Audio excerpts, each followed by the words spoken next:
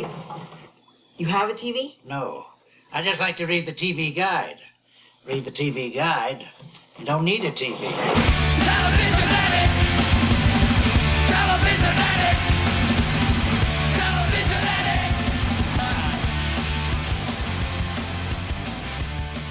addict! Hey everybody, welcome. It's Ken Reed here, your TV guidance counselor on the show TV Guidance Counselor, the show where each and every week I talk to a fascinating person about what we watched on television, the television they made, the movies they made, the entertainment they were a part of, using back issues of TV Guide magazine from my personal collection that I hand scan myself into PDFs as sort of the gateway to our collective past. And this week's guest is someone I've wanted to talk to for a long, long time, and we just weren't able to make it work schedule-wise, literally for years. We talk about that a little bit here, and I've always loved her work. She's been in so many great things, but we were able to do it now due to COVID and me moving the show remotely for the last year. But it's not all bad. My guest this week is Catherine Mary Stewart, who listeners of this show know from a ton of stuff, but some of my favorites are Night of the Comet, The Last Starfighter, she's in The Apple, which we talk about right away, Dudes, which I talk about with Penelope Spheris in that episode, Weekend at Bernie's, which I talk about with Andrew McCarthy in that episode with him, ton of TV, and just a fascinating person, really fun to talk to, and I think you will enjoy hearing us talk because she's great. If you have people you would like me to try to get on the show, I always try to get them, and I will try to get them if you request them, whether I know them or not. You can email me at tvguidancecounselor@gmail.com or ken@icanread.com, or on social media at Kenneth W. Reed, R-E-I-D, or at TV Guidance. Also, just like hearing from you in general, let me know how you're doing, let me know what you're watching, let me know what you've thought of episodes, whatever you want to talk about. I always try to respond as quickly as possible, and I thank you guys for reaching out. Or you can go on our Patreon, patreon.com/TV Guidance Counselor. You give $1 a month or $1 million a month, whatever it is, but you can send messages there. I've been putting some exclusive content up there, some episodes that didn't make the cut but are interesting anyway, some videos and all that kind of stuff. So trying to get more interactive on there. Regardless, enjoy this week's episode. It's really great. So please sit back, relax, and enjoy this week's episode of TV Guidance Counselor with my guest, Catherine Mary Stewart. TV is my friend, and it has been always there for me in time of need. Catherine Mary Stewart, how are you? I'm great. How are you? Good. I like to say live via satellite because it makes it feel like a pandemic quarantine is fancier. Yeah. Okay. I'll go with that. Oh man, We're almost we on were just purpose. talking about getting to LA and stuff. That was sort of my respite against just everything, I guess. And now I'm here all the time, and it's like I love New York and all that other stuff, but it's me and my husband, and I think I've come to the conclusion that not being on top of each other all the time is okay. Yeah, it's quite a test. And just knowing that you have right. Los Angeles to look forward to makes a big difference. Because that first snow, you're like, oh, it's kind of pretty. It's nice. And I'll leave in 2 weeks. But then the rest, no, it can be pretty brutal. We have this field below us here where we are. We're downtown New York. We have this big field. And every time it snows, it's AstroTurf. Every time it snows, some kid, with their feet sort of shuffles out a giant penis. Of course. Every time. It's just like, really? And we look down at it. It's like, oh, jeez. I mean, and it goes from generation to generation, I assume, because it's just, it's like really annoying. I feel like opening the window, going, God, you idiots, please. Every single time. I'm picturing some guy teaching his kid to do it, like passing on the tradition, like your grandfather taught me, and now this is your job for the next 30 years. And isn't it hilarious? Yep. Never change it up. Although I bet if one time it snows and it's not there, I bet you'll worry. You know what? Actually, there was one time where it didn't show up. My husband and I were like, we couldn't believe that it wasn't actually there. We were so happy.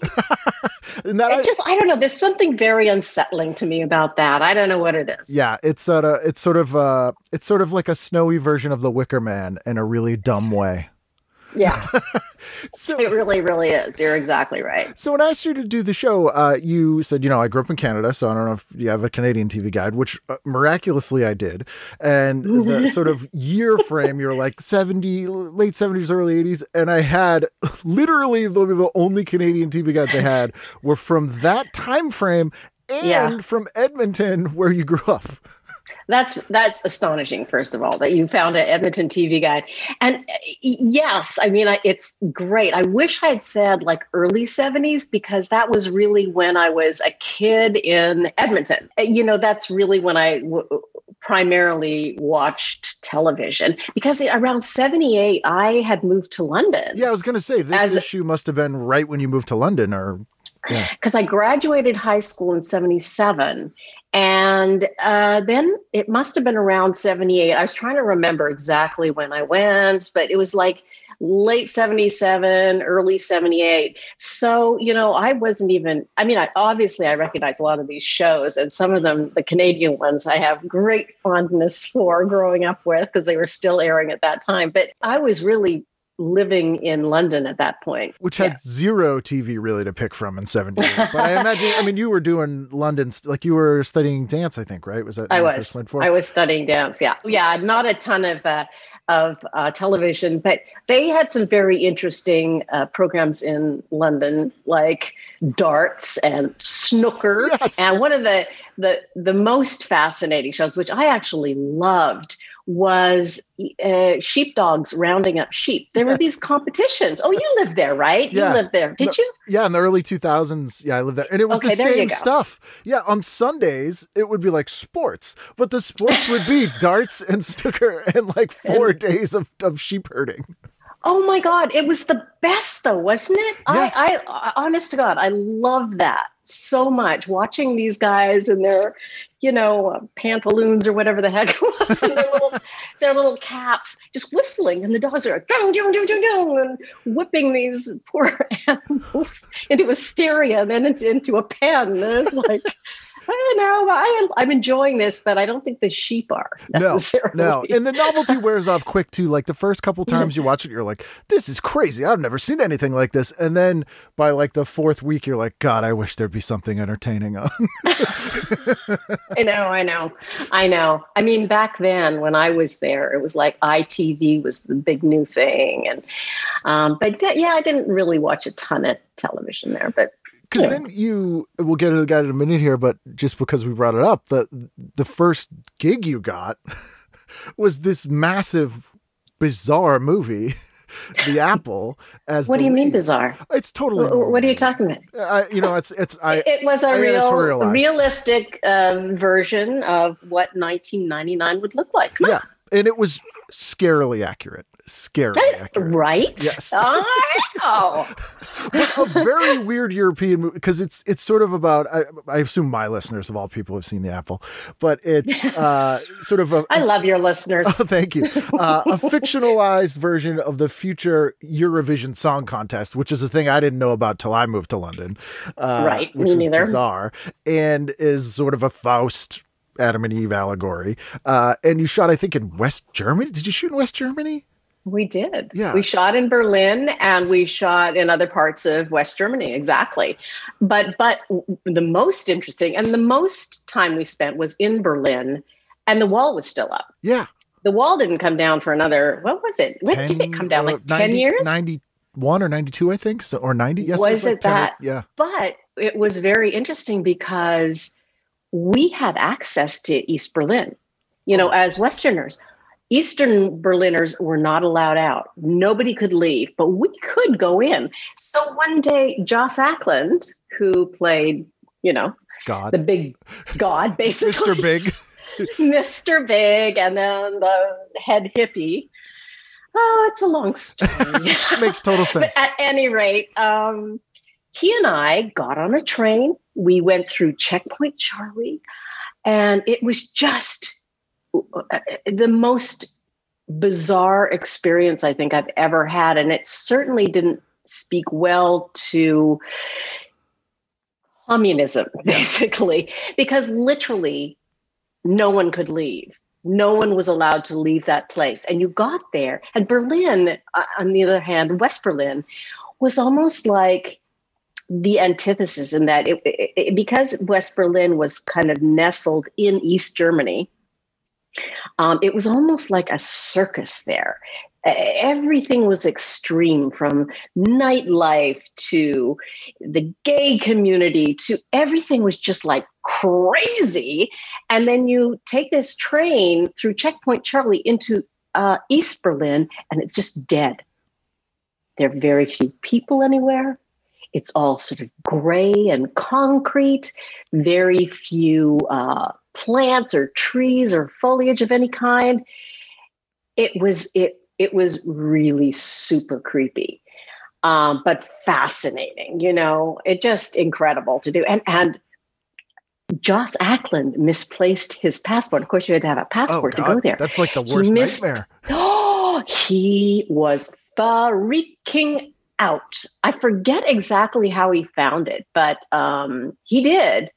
Luckily, but it was very interesting experience for sure. Because that is, for someone who grew up in Edmonton, and you've basically, I imagine, did you travel really outside of where you grew up much when you were growing up? We did travel a lot, actually. My dad was a professor at the University of Alberta, and every 7 years or so, they were granted like a sabbatical leave. It's a sort of a research leave, and he always, especially when my brother was in high school and I was in junior high, and my other brother was, I guess, maybe in high school too.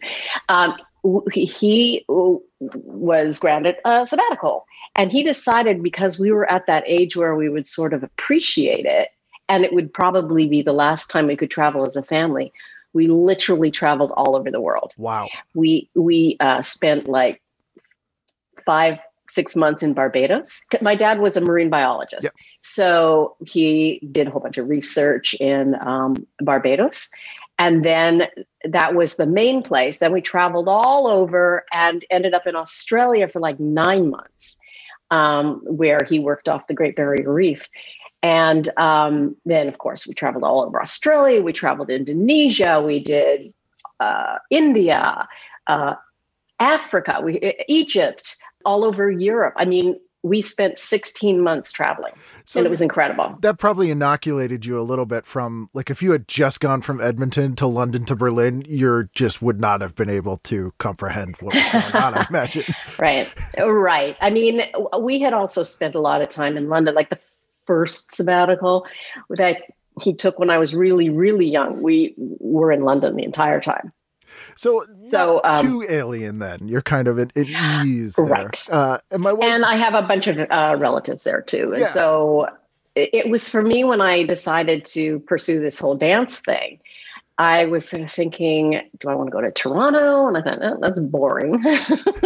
Or do I want to go just because, it was in Canada? Yeah. And our parents also, I have two older brothers, they always encouraged us to fly the nest, Right. Because some of your other explore. siblings are in entertainment as well, right? They're or sort of documentary type stuff or science TV. Yeah, it's so funny how my brothers kind of, in a backwards sort of way, ended up on the periphery of entertainment, I guess. My one brother he used to do this show for public television in Canada called,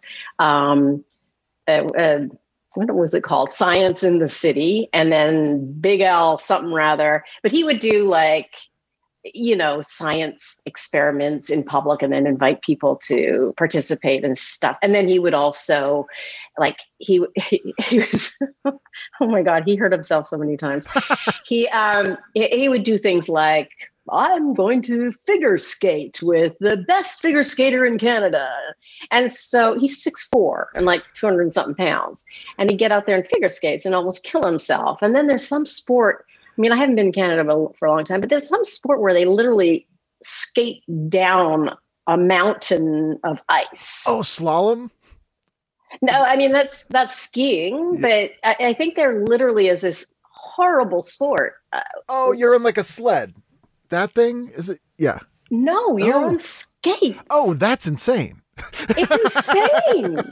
And he did that. And he's like, done stuff with the military and jumped out of planes and all sorts of crazy things. And he's injured himself several times. So he was doing that, but he is a geologist, and his job was heading up this thing called Science North in Sudbury, Ontario. And then this was sort of a side thing that he did, which he enjoyed doing. And he came to New York a few times, actually. And I would always go, see him on location.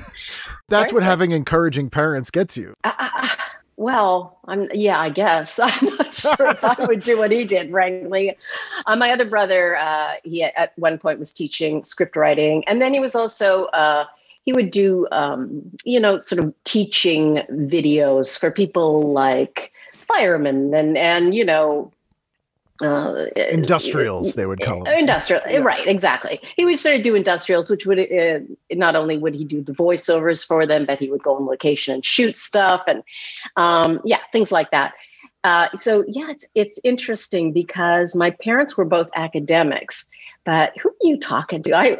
It's so funny. I was like up half the night listening to some of the people you interview because I know a lot of them. Yeah, right? Oh, absolutely. Like Penelope Spheris and Kelly and Kelly, have you ever done Lance? Yes. No, I've never had Lance on. I'd love to have Lance on. He'd be great. Yeah, I'll totally put a good word in for you.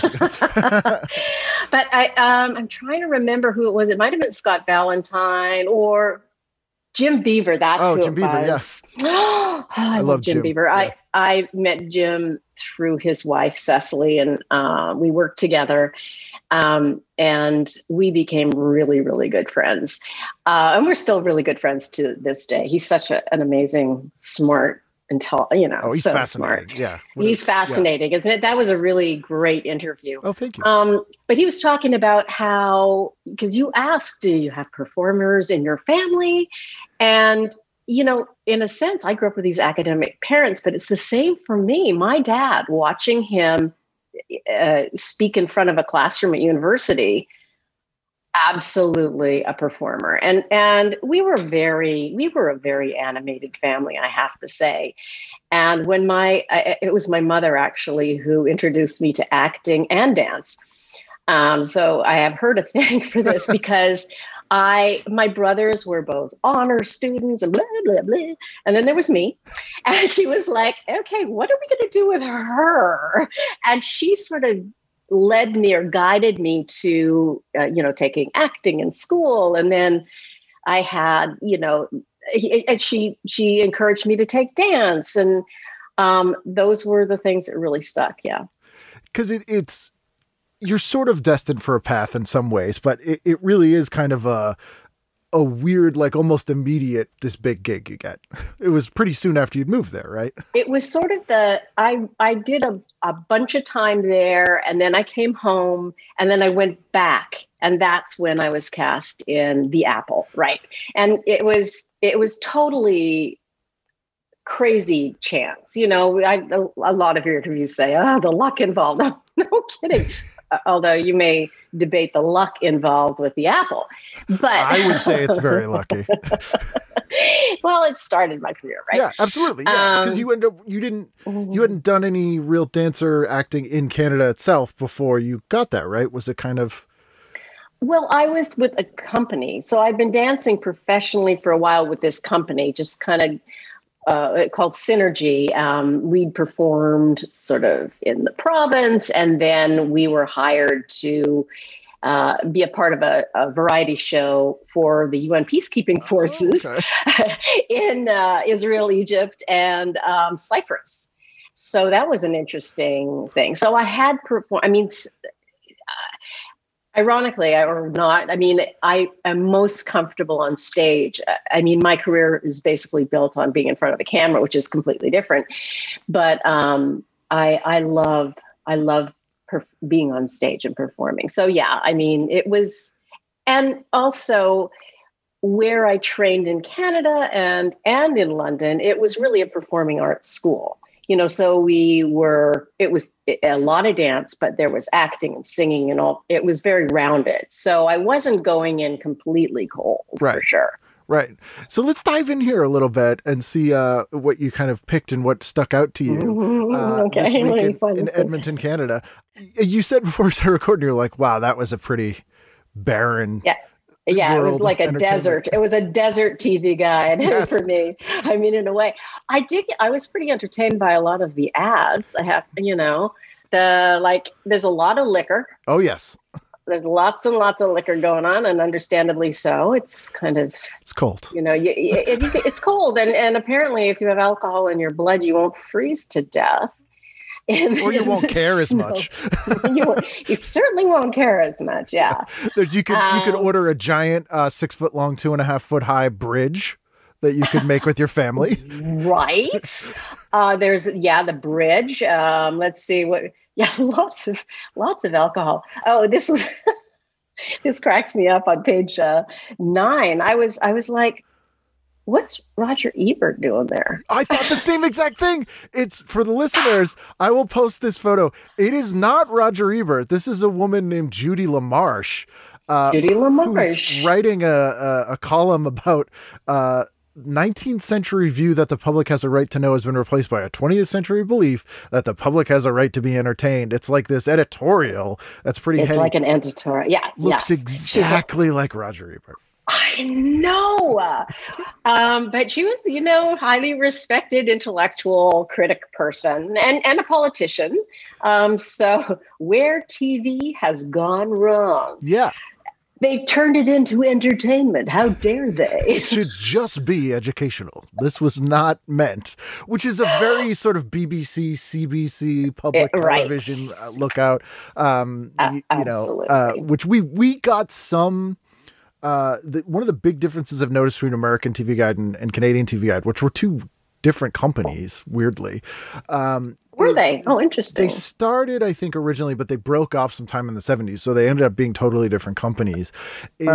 Although we had some sort of academic articles in TV Guide, and the ones I mentioned, like Harlan Ellison and Isaac Asimov and Eleanor Roosevelt wrote some stuff. The Canadian one really dove into that, especially in the 70s and 80s. And there's like some like hard news editorials in these that seem really weird. For sure. In the TV Guide. Yeah, there was another one about subliminal messaging. Yes. They're really pissed off about the subliminal messaging that's going on anyway. Yeah, it's the advertising, brainwashing children and media. Yeah, and how dare they? And it was like, it doesn't really work, the subliminal messaging. Right. Although that was huge at that time, that like sort of Cold War fascination with like, they're brainwashing us. And then exactly. Is Marshall McLuhan Canadian, I think. But he had that whole, the medium is the message and that whole like anti-television thing. And, a lot of this sort of makes sense to me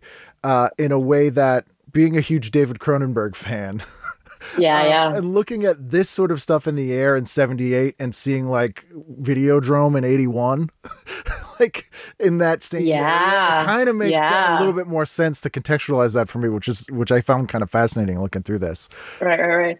Yeah, and I also, by the way, just to go back to old Judy there, that the ad next to it, I just like scroll down there. They're like, have you been trying to? It's a smoking ad for Vantage cigarettes, right? Yeah. Have you been trying to quit? I'm whatever. I'm not saying exactly right, but if this is it's a light drag or something because they've hollowed out the filter. Yeah. The filter. I'm not a smoker, obviously. Me either, They've hollowed out the filter so that it's easier to get the smoke. And somehow that's supposed to be better for you than smoking a regularly filtered cigarette. It cracked me. Anyway, it's insane. Times are a-changing. It's acknowledging that smoking is a problem while advertising smoking. Like the headline literally says, smoking? What are you going to do about it? Yeah. And then, smoke these, sort of indicating that it might be better for you. And it's like, this can't be better for you. The filter is hollow. It says you don't have to work hard getting the smoke through. So all that joy of smoking is lost. Is anyone like, oh man, I'm wiped. I had to smoke this so hard. Yeah, it's exhausting smoking a cigarette. Right. And anyway, that cracked me up, that little ad. But yeah, it's a little snapshot of sort of the world at that time and then again, before it gets into the listings, there's a wonderful ad for something you can order at home, crystal pendants. Oh, yeah. With I saw those. Seahorse or a cross or maybe just the word love, whatever you want, you can advertise that crystal pendant right on you there. Yeah. And looking at this, you have like 4 or 5 choices for each hour. There's not a lot. No, it's like I said, it's kind of barren. I was like, God, I'm kind of glad I was watching sheep herding in London because there's not much going on here. Let's see. Most of the programming that I recall was American. I mean, we did have like a big one for us in our family was Hockey Night in Canada. We ate dinner in front of the television on Saturday nights because that's when we watched hockey. I have 2 older brothers, and so I didn't have any say in it. But no, I really did love hockey, and I had, Phil Esposito. I thought was really cute and all this junk. But my mother was always like, him? I'm like, yeah, he's my guy. Yeah. And so we were very involved with Hockey Night in Canada, but this is June. So obviously there's no Hockey Night in Canada. I'm trying to figure out. I'm trying to turn the pages here. I'm not very good at this. No problem. Yeah, a Canadian friend of mine said if you ever wanted to commit a crime and get away with it in Canada, just do it during Hockey Night in Canada, and you could waltz in anywhere, commit a crime, and totally get away with it. Absolutely. And the other one was on Sunday was Wonderful World of Disney. That was like a classic for sure. My parents were, or specifically probably my mother, was very, very strict with our television watching, which was a drag, especially in high school, because everyone in high school ran home and watched the soaps. And then that's what you would talk about the next day. Well, I was not allowed to watch the soaps, but I managed to figure it out because my mother, she taught at university, and she didn't get home until say I got home at 3:30. She would get home about 10 to 4 or something like that. I would run into the house. I would turn on the TV. I'd watch as much soap opera as I possibly could, which was not allowed. And then I could hear the garage door opening. It was an electric door attached to the house, so I could hear it opening. I would switch off the TV and run upstairs. But at least I caught some of the soap opera. Well, my mother caught on to this by, I don't know how she knew, but she would feel the television to see if it was warm. Yeah. And so what she did then was, I came home the next day after she'd figured it out. She didn't say anything to me. She figured it out, though. I came home and I tried to turn the TV on. We didn't have the remotes. We never had a remote in my house. You turn it and it wouldn't go on. I couldn't turn the television on. And I'm like, what the hell? What did she do? And I think she may have gotten away with that once, because then the garage door goes, and I'm like, damn, run upstairs to my room. She unplugged the TV. She'd unplugged the television. And I did figure it out. But then there was the issue of, she's totally going to check to see if it's warm. Yeah. So you got to cool it down before she gets home. Slap it on, I don't know, put a fan on it or something. Anyway, yeah. So we weren't allowed to watch a ton of television. And then they were really strict about getting us to bed on time and all that other stuff. But I had, my bedroom was right above the family room, and the heat vent in my room literally connected with the family room downstairs. I would lie down on the floor and listen. Yeah. It was so sad. Oh yeah. If you explain that to kids now, that you're like, I'd put my ear to the floor so I could hear the late night show or whatever. Right. I remember listening to Anne of 1,000 Days. Yeah, that was on, and they put me off to bed, and probably what happened there? Because I remember seeing some of it. And I think I went to bed and then I was listening to it. I think I must have gone back downstairs just sing because I was fascinated. I really just wanted to see it, like thirsty or something like that. Right. And I ended up watching some of it. They let me sit there, but it was pretty traumatic because I don't know if you remember that movie, Out of 1,000 Days, but there was a lot of torture and shit going on. Yeah. And I remember watching that as a little kid and going, oh, this is kind of gross. Yeah, I have made a mistake watching this. This is not a soothing thing. And I think my parents were sort of like, let's see how it works with her, but we'll test the water and see if she can handle this. Test the water a little bit. Yeah. So I think one of the early gigs you got when you moved back to the US was on a soap. That's right. On Days of Our Lives. Yeah. Was it weird? That's a very broad is that question. Clear? Yeah. I mean, was it like you're like, this is the forbidden fruit show? You're like, no, I really didn't feel like that. I was happy to get a job. I literally had no money anymore. I had been in LA for quite a while and I never actually got a job as a waiter or anything like that. I'd done a couple of episodic things like Knight Rider and I don't know, something else. And when I got Days of Our Lives, I literally had no money and I was so happy to get this show. I wasn't really that familiar with Days of Our Lives. I hadn't been following it. I must have been watching like All My Children or something like that in Edmonton. I didn't know the characters very well, but I got the job. And I remember the first day driving up to the NBC lot, I ran out of gas outside the gates. And so I had to run in and, do the whole thing. And my first day was tough. It was tough, man. Soap operas are tough. It's hard because, you're shooting, especially something like Days of Our Lives, an hour program in one day, as opposed to, 6 weeks or whatever. Normally in a movie, it could be 2 months, a television show, as little as a week, maybe. But comparatively speaking, and especially if you have a really strong storyline, it's hard.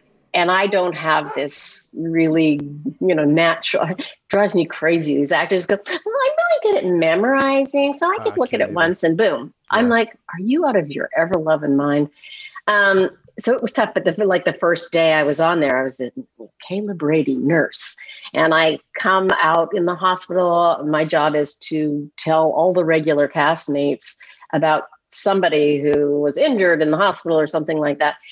And in soap operas, you kind of repeat the history in every episode. So if you haven't watched the show for 4 years, you just need to watch one and you'll, pick up where you left off.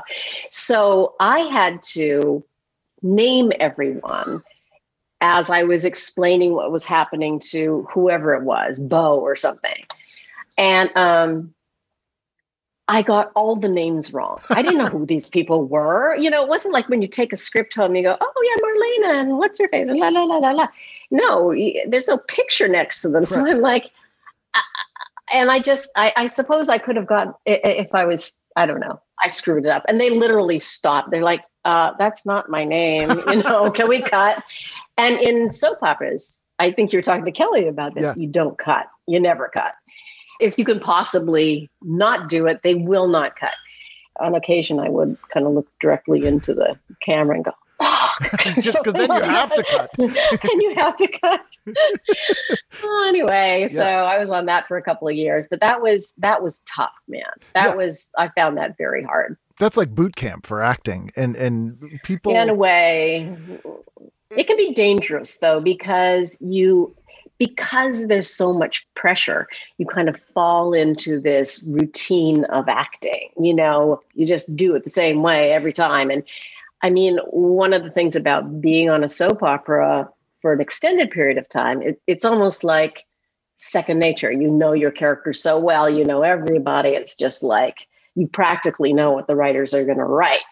In my case, it was not that. right. So it was always like a mystery. I'm like, oh my God.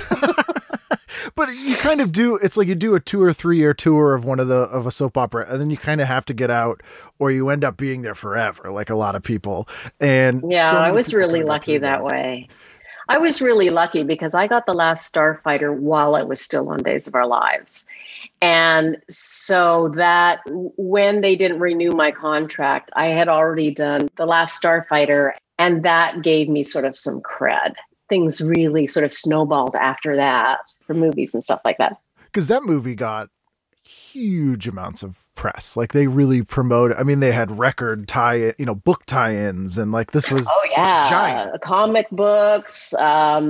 They even talked about Atari. Talked about recreating the game, which never actually happened because I don't know that there's all sorts of theories about why it didn't do better. But it was a small movie, and it was at an era of Star Wars and all these big, super lavish, giant things. And this was just a sweet little, relatable thing that just didn't get the press or the publicity that it probably needed.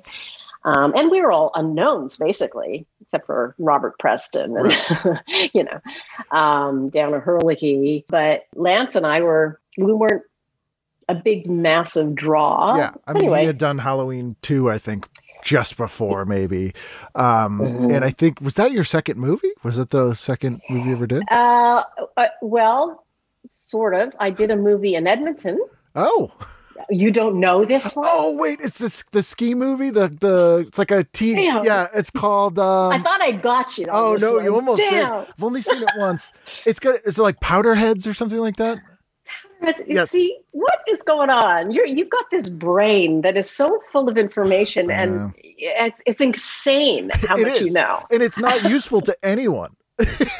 Are you kidding me? It's incredible for this sort of platform. Holy moly. I was doing an episode with my friend Eugene Merman, who's on Bob's Burgers now. And I forget what I knew something. And he goes, "You could have been a doctor." I was like, I don't know if that would have worked. That wouldn't have been as much fun. Yeah, that's true. Yes. Yep. So it was called Powderheads. It was, at that time, there were a lot of mostly kind of documentary style ski movies with stunt skiing and these people doing all these incredible things and on skis. I forget the name. He's a very famous ski cameraman and producer. So that was really trending at that time, especially in places like Canada. Really beautiful films of skiing and just virgin snow and doing amazing things. So the producers of this decided to create a narrative and incorporate this kind of skiing if possible. And it was supposed to be funny. You haven't seen it, I take it. I've not seen it. I remember, it seems like it's somewhat hard to see. I remember seeing a video of it at my local video store growing up and confusing it with like Hot Dog the Movie or, one of the other ski sort of teen comedies. Right. Yeah. So it was that genre for sure. And it was just a really, I'd just done The Apple and I was home for Christmas and a friend of mine who's a casting director suggested me for this thing and I ended up doing it. And it's Canadian tax shelter something. Film? I don't know, actually. I think that the producers were just like really enthusiastic movie makers, and they thought this was going to be great, and it was fun. It was interesting to do. I got to do some great skiing because we shot in Jasper, I think.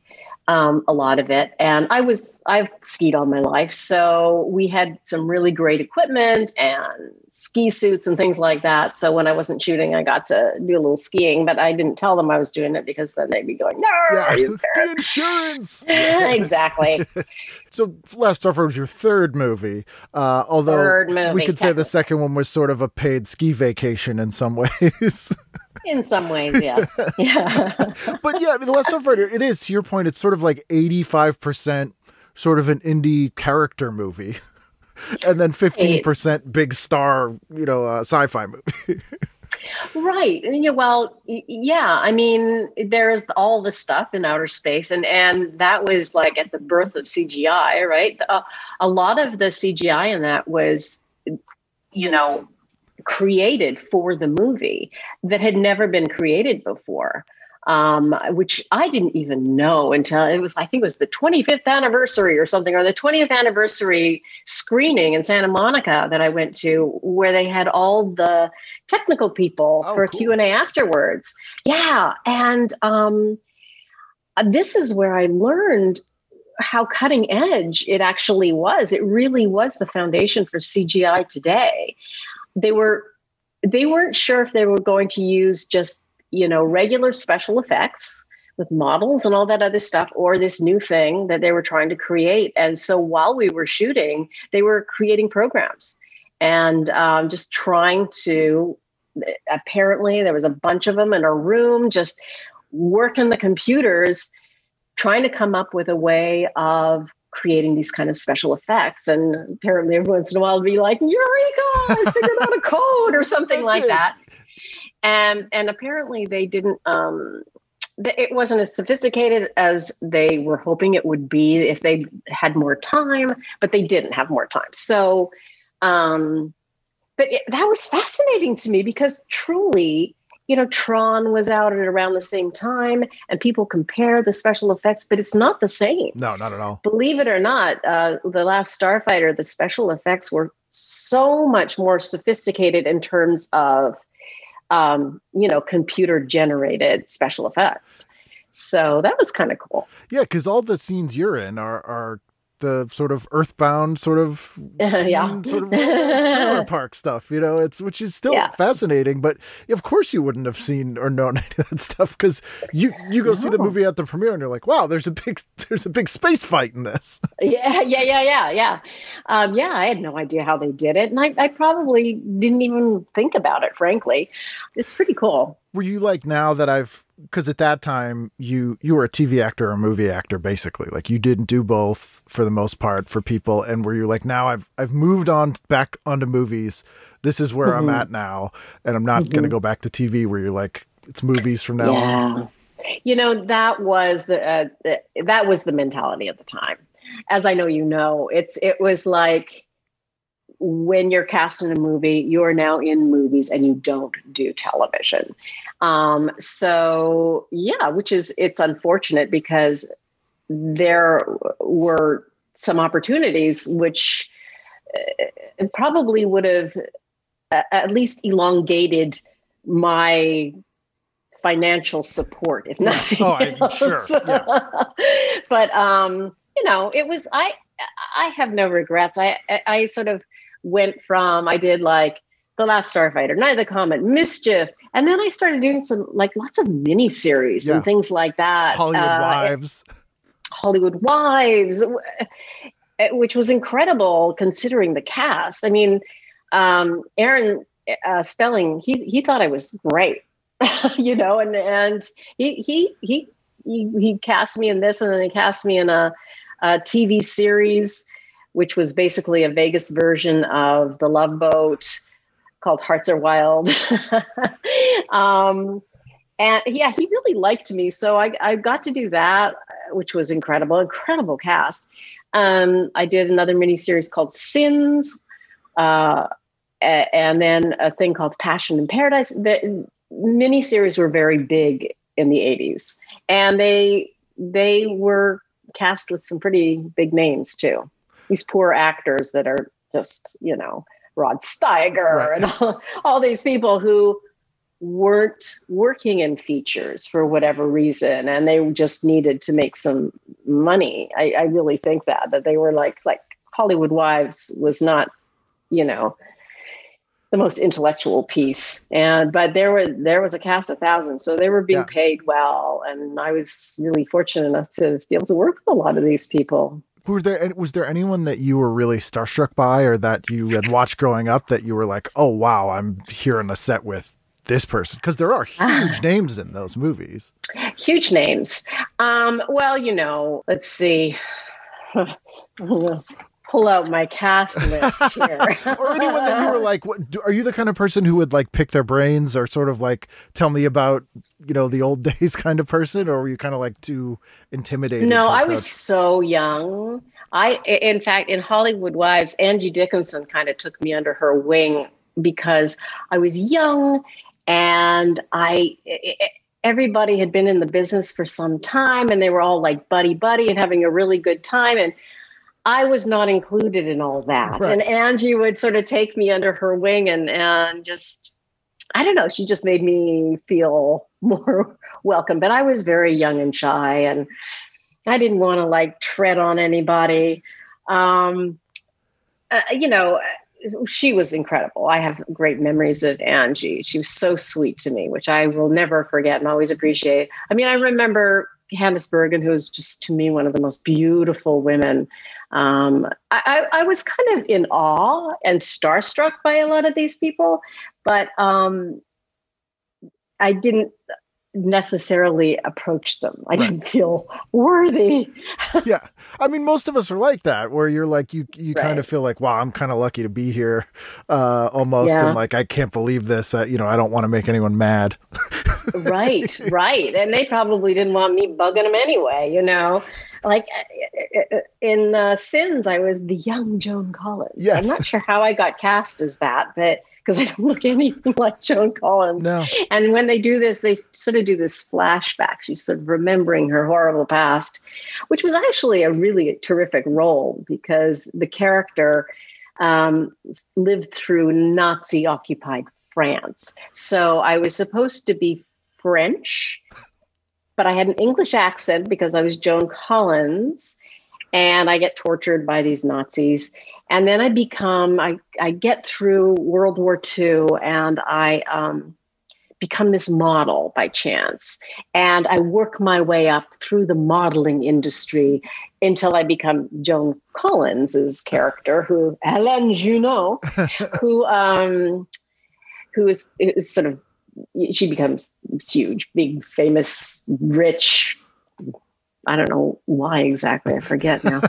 But there's this moment where there's a transition. There's a close up of my face, and the transition becomes Joan Collins. It's like, oh, that doesn't seem to work. Yeah, it's so funny. Do you go back and watch things you were in, or did you at the time, or do you now? Is it? I like to watch things by myself. I always, as a kid, especially coming from this sort of academic, intellectual family, I always felt judged, because I wasn't quite, it'd be like report card time. I wasn't stupid. I was so bored in school. I just didn't like it very much. And my dad would sit me down and go over the report card. And I always felt so judged. That's sort of a thing in me. It's so weird that I'm an actor, but I think a lot of people are like that are actors. It's sort of an outlet for them to be somebody else, So I like to sit and watch something by myself. And then my husband's very gracious. He'll be kind. But if somebody wants to watch it after that, I don't want to be with them. Right.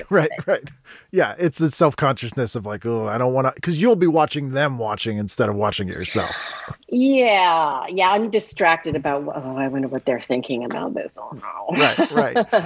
So it's hard to kind of, focus. But I watch, yeah. I love Night of the Comet. It's one of my favorite movies. And I'm like, it'd be such a shame if you couldn't watch that and enjoy it, because it's like, you remember what you had for breakfast that day of the shoot, or you're focused on, you're sort of robbed of certain things when you are in them.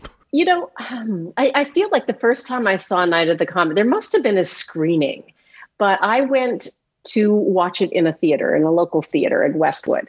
And just to sit there and see what the audience reaction was. First of all, it was probably the middle of the day, because I used to go to movies in the middle of the day.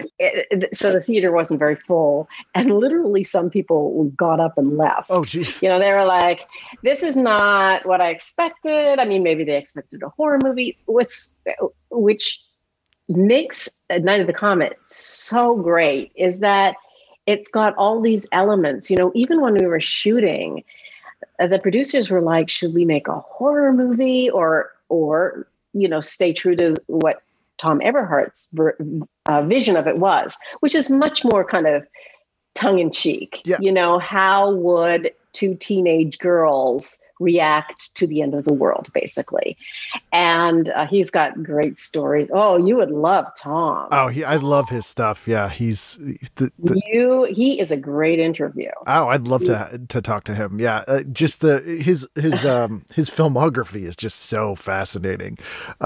He has great stories about when he came up with this idea. He loves these kind of apocalyptic sort of genre movies, and he was trying to figure out what to do for an end of the world story. And he thought, what if it was just two teenage girls? So he interviewed a couple of teenage girls, and he says that, as opposed to going, oh my God, what? The end of the world? Oh, what are we going to do? Oh no. It was like, fantastic. Awesome. You mean our parents aren't around? To tell us what to do, and well, what do we do? We got it, and they came up with all these ideas, which he thought was fantastic, and created Night of the Comet from that. But again, that's what makes it unique and interesting, as opposed to like a horror zombie movie. It's about these characters. It's character driven. It's like delving into the brains of a couple of teenage girls who are like bored, basically. Yeah, it's like a wish fulfillment, which I think a lot of that stuff has come now. And you got to work with Mary Warrenoff, who also fascinates me. I mean, it's a real character. She's a character. Yeah, she really, really is. She's great. What an interesting life she's led. I remember seeing Eating Raoul. Yes, which I love. Two people from Eating Raoul are in the yes. Exactly. And when they were cast in the Robert Beltran, for those who don't know, when they were cast, I was like, okay, that was a weird movie. Yes. What are these guys going to be like? Well, Mary Warnoff is very kind of to herself, and I didn't really work much with her directly. Kelly did, and I know she talked to you about that, but she was just very stoic, sort of her character in Night of the Comet, and I, as far as I can tell, and a lot of stuff, just like, kind of impenetrable, She's a still waters run deep kind of thing that also you're like, there's a lot going on there. Yeah. Apparently she's a terrific artist. Yeah, she paints now. Very, very creative. But Robert Beltran was, he I guess it took a lot of convincing to get him to do it, but he was lovely. What I loved about Robert Beltran was he didn't try to like eat up the scenery. It was a story about us, and we were kind of like, whatever. And he just kind of came in and just did his thing. He was like butter. Yeah. You know what I mean? He was so smooth, and that's, it was very attractive, frankly. His eyes kind of sparkle. It's like you have a close up of him, and he's like, without like a ton of other excess stuff going on. Right. It was really fun to work. He was very cool. I liked him a lot. Yeah. Some people just have that thing. Like that thing they when do. You meet them, and it's weird, and you can't really explain it to people. It's usually actors and stuff that you're like, there's a thing. I don't know what it like. Especially if you meet them in person, right? There's just, and they're not trying to do it. It's just like there. Yeah, I mean that's kind of a problem. It's interesting. I don't know why I thought of this, but I remember years and years and years ago, I was getting my hair cut at some salon in LA, and my career was just starting to take off a little bit. And I was talking to this person. I said, yeah, I'm an actress and everything. And she kind of looked at me and she says, I can see how you would look good on camera. I was like, thank you. Yeah, it's a compliment, sort of. But it's interesting because, frankly, there's something I think that I do look better on camera than in real life. Go figure. I've seen both. I don't know if I'd say that, but that is true. Is some people that something transmits through a camera that does not convey in real life for some people. It's bizarre. Sometimes, yeah. So I will never forget that thing because fortunately, I don't take things really personally. Growing up with two older brothers, they just like they tortured me all the time. I was just tortured. So it's like, I'm not really totally, it's water off a duck's back for me. That's such a Hollywood compliment. Like, that's the most Hollywood compliment I've ever heard. It's just like, thank you. Okay. Yeah. I was like, huh. And then honestly, I sort of intellectualized. I thought, I think she might be right there. That's the worst kind of backhanded compliment when you're like, they're really accurate. That was an accurate, oh boy. I'm hideous in real life. Which you're not, everybody. She's not. Thank you. Yes. Actually, when I saw you in person the last time, I think we were in Indianapolis, and speaking about the Atari version of Last Starfighter, that guy had built a version of the game, like it was playable. He had made the game.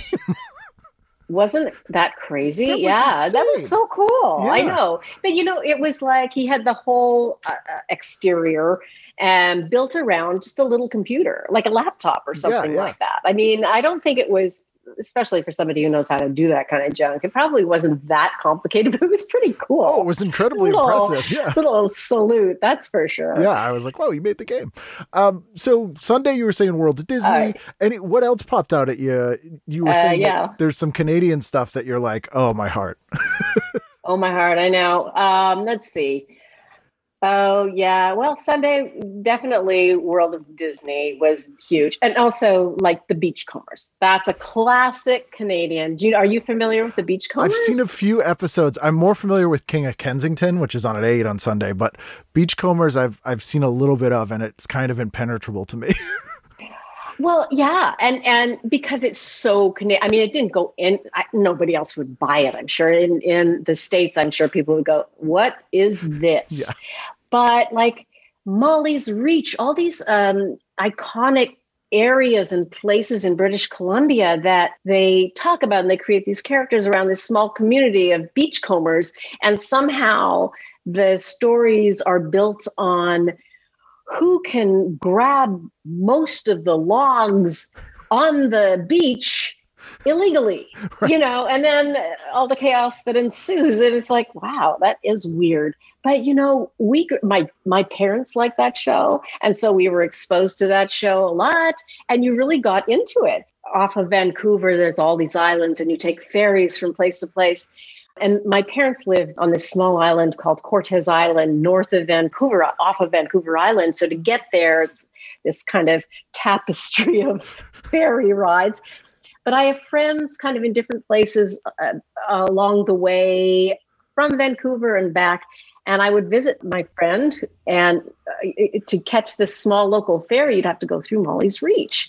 And I would stop and take selfies. I mean, this is like last year, it's not because it was such an icon. It went on forever. It was a very long running series and very Canadian, but we loved it.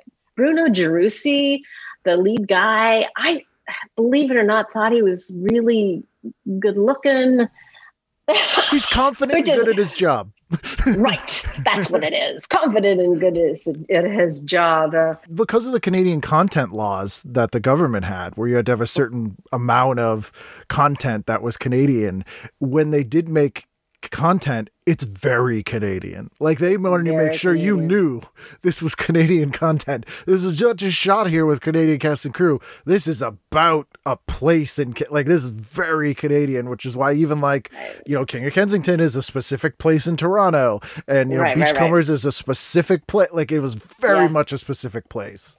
Right. The CBC controls the it's like TeleCanada or something. It's a government agency that sort of oversees the stuff. Oh God, this is terrible that I can't remember this. But there is a government agency that controls the film industry in Canada specifically, and most Canadian productions feel you don't have to go through them. Telefilm, I think it's Telefilm, yeah. You don't have to go through them, but so many productions depend on grants from Telefilm Canada, and so it's sort of de rigueur to go through them. But then they have so much control over the content. And a lot of, especially Canadian films, are very massively, almost too much Canadian content. And a lot of American stuff is shot up there nowadays. And I think the rules actually have become even tighter for foreign productions coming up to shoot in Canada. They get a lot of subsidies, but they have to have a certain amount of Canadian content. Like the second lead has to be Canadian, the production crew and whatnot have to be Canadian, and you'll see often in these American shows like Canadian flag flying in the background. It's like, oh geez.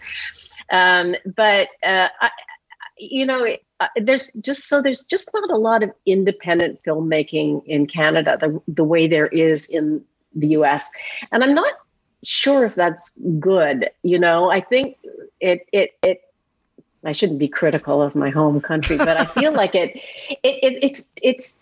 stifles stuff a little bit. It stifles them a little. It keeps them boxed in a little bit because, I don't know that a government institution should control the entire industry in Canada. But, you could say the same here, like all the big production companies or studios are now controlled by businessmen, which you could argue is the same. They just want to make as much money as they can, as opposed to, let's get really super creative, you know? So, because you've worked in all those models, like that's the sort of interesting perspective that you have is, working literally for Menachem Golan, not even just his company, but literally for him, who was a character in himself, which was they called them a mini major at one point, but they were certainly independent, in independent studios and major television networks and every sort of iteration of those businesses as you can imagine. So you have this perspective over sort of what works best or what you think works. Right. Well, yeah. And again, I've been criticized for being critical about Canadian content and whatnot. I think that Powderheads actually was completely independent of, not that it made it a better film. you mean Telefilm didn't have a huge role in that film? I don't think so. But yeah, it would be great to see more because there's so much talent in Canada, and certainly because there's so much American filming going on up in Canada. They have the crews and the locations, everything is set up, and directors and DPs and all that other stuff. It'd be great if there was a lot more independent filmmaking, I feel like. But have you seen, there's a Canadian show called Still Standing. Have you seen it? No. It's streaming on Amazon Prime here. And someone recommended it to me because I'm a stand-up, and it's a docu-series basically. But this stand-up comic is traveling to all these sort of dead industrial towns in Canada and doing a new stand-up show for the whole town in like a week. So, it's all about the town. So it's kind of like a docu-travel series and then a stand-up show. But I've loved it because it's been, it's all these places I've never heard of, or, sort of strange provinces, or these very, very regional things. And, that kind of stuff I love because it's not, it had to be done there. It's not pretending to sort of be a different place with, a Canadian flag in the background or whatever it is. And, that stuff's fascinating to me. That sounds really interesting. Actually, I'll have to look for that one. It's very good. I've heard of it, but I haven't seen it. It's pretty easy to find, so that's good.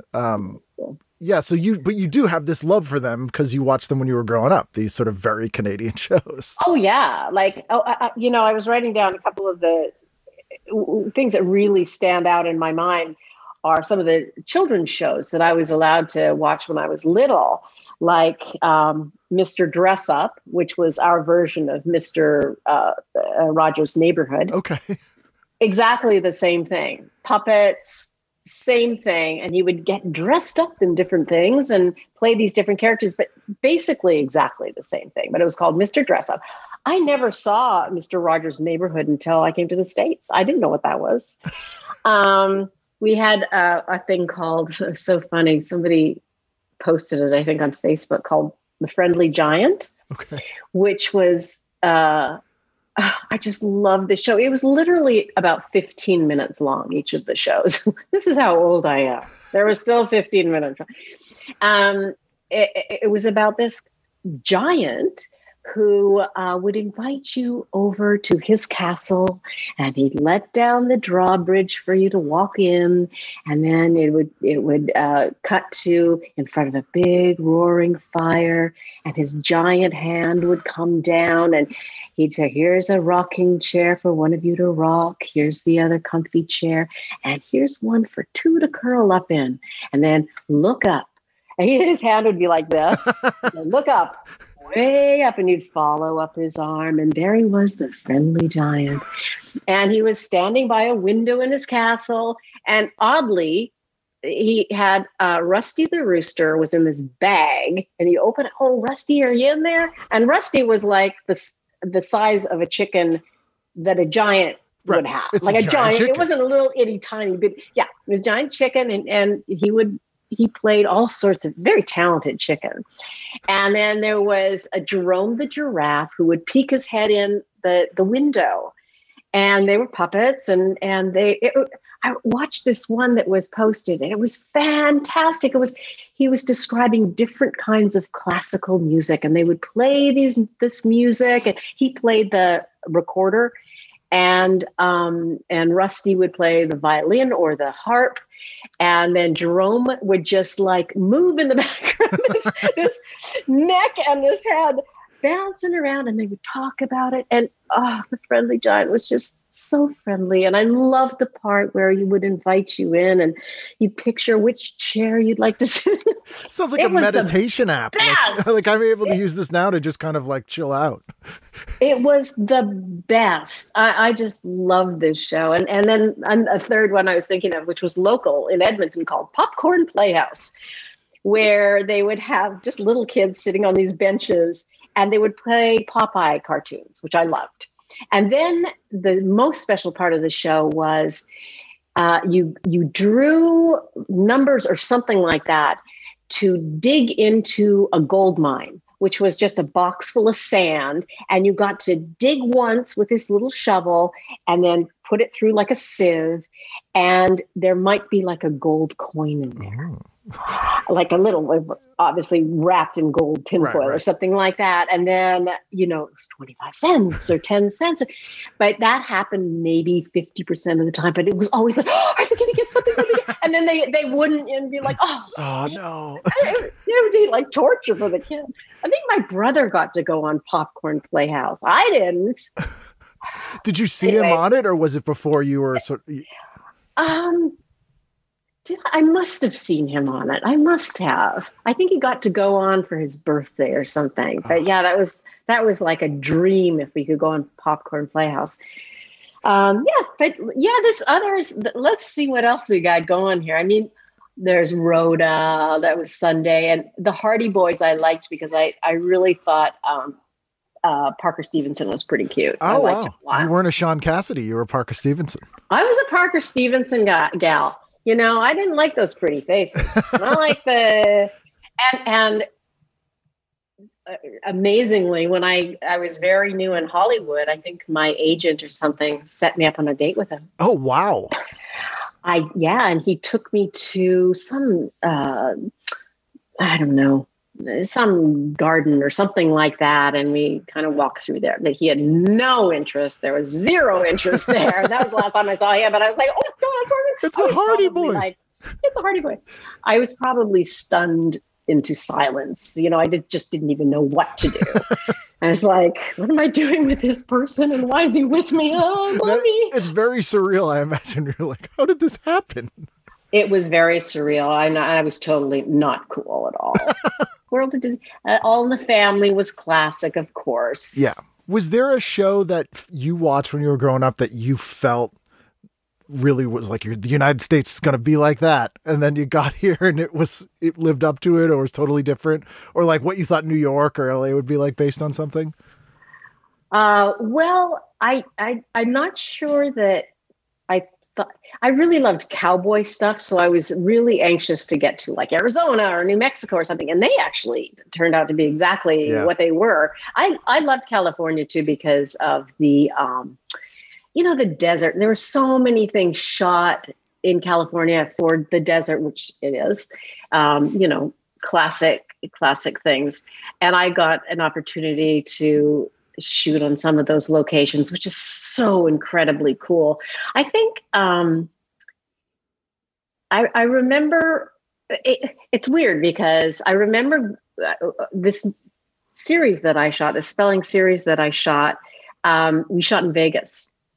It was called Hearts Are Wild, and it was literally a Vegas version of the Love Boat. So, there was the staff and we'd invite all these famous guests in for an appearance on an episode. And,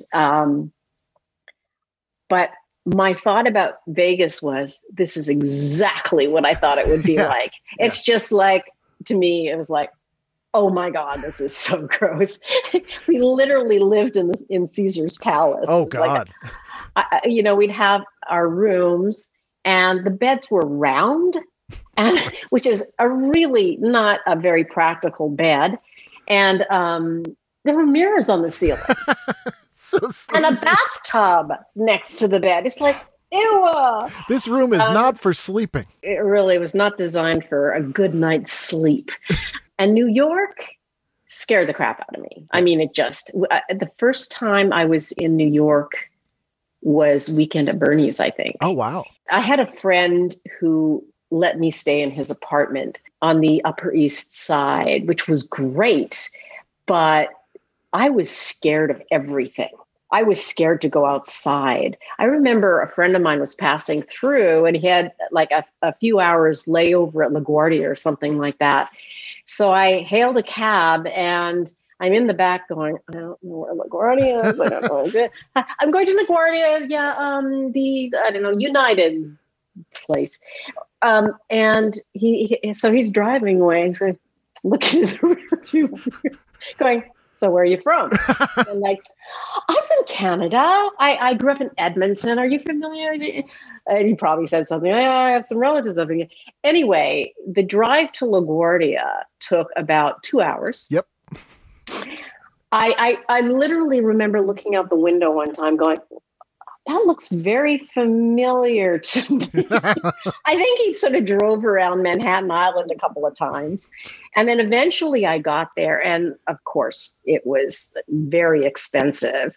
At the time, it was probably something like $50, which was a lot at that time. Oh, yeah. 75 or something. And I was just like, I knew I'd been taken, and I was just like, threw the money at him. I'm like, the character BB in The Apple, that was me. And basically, I was BB. I still basically, I'm the most gullible person you'll ever meet. It's a naivete. It's not gullibility. Yes, naivete. That's what it is. But it's because you get cast as aside for The Apple, as for sort of confident characters, though, who are like the least gullible person in a thing. You're like the voice of reason a lot of times in a movie. You'll be like, you guys are falling for this?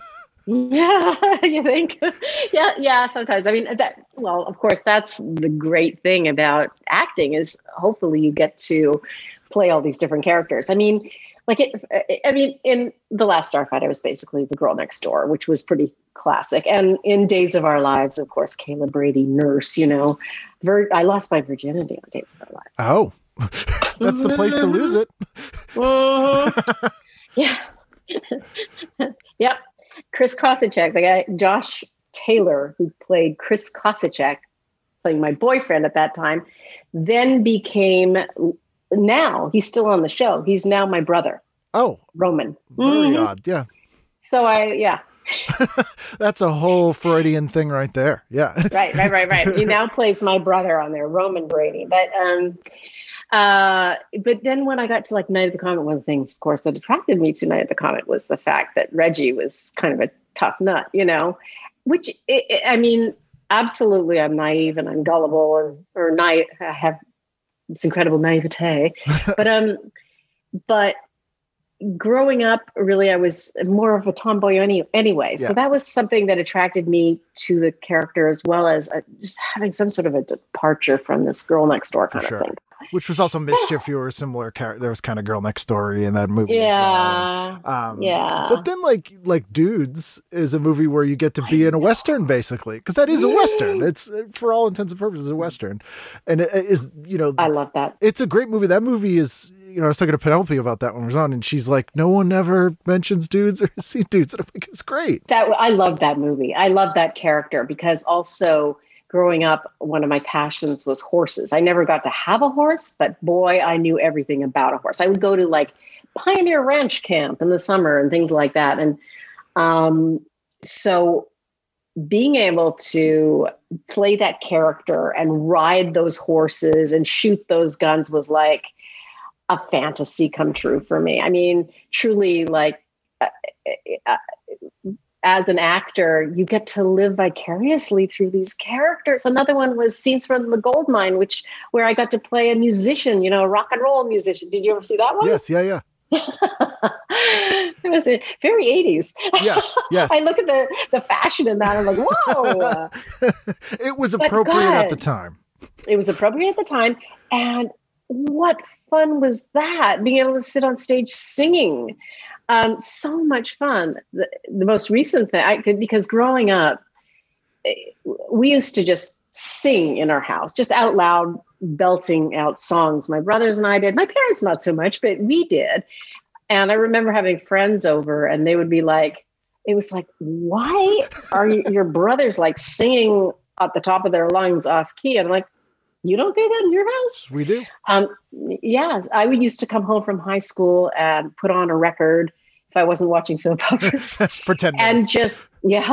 And just learn record albums from cover to cover. One of the first ones was the Beatles' Abbey Road. When I discovered that in my dad's record collection, well, that one got worn out, man. And I would just sing at the top of my lungs in my living room. So being able to do that, and act at the same time was like a fantasy. So that was fun. The last thing I did actually before the pandemic, well, not the absolute last thing before the pandemic, but a TV movie called Rock and Roll Christmas. Oh yeah, because you've done a few Christmas movies recently. Yeah, I have. Yeah. I played the mother in a mother-daughter singing duo, and we kind of make a comeback. But we got to perform on stage and record a couple of songs, and it was just being on stage again. I felt home, and I loved it.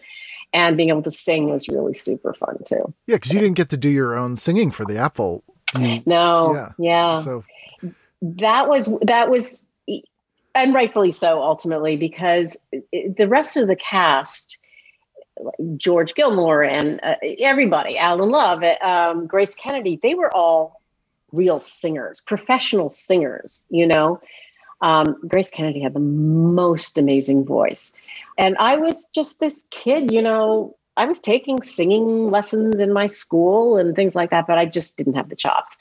They actually did set me up with a coach for a while, but they ultimately decided this fantastic singer called Mary Hyland ended up doing the vocals.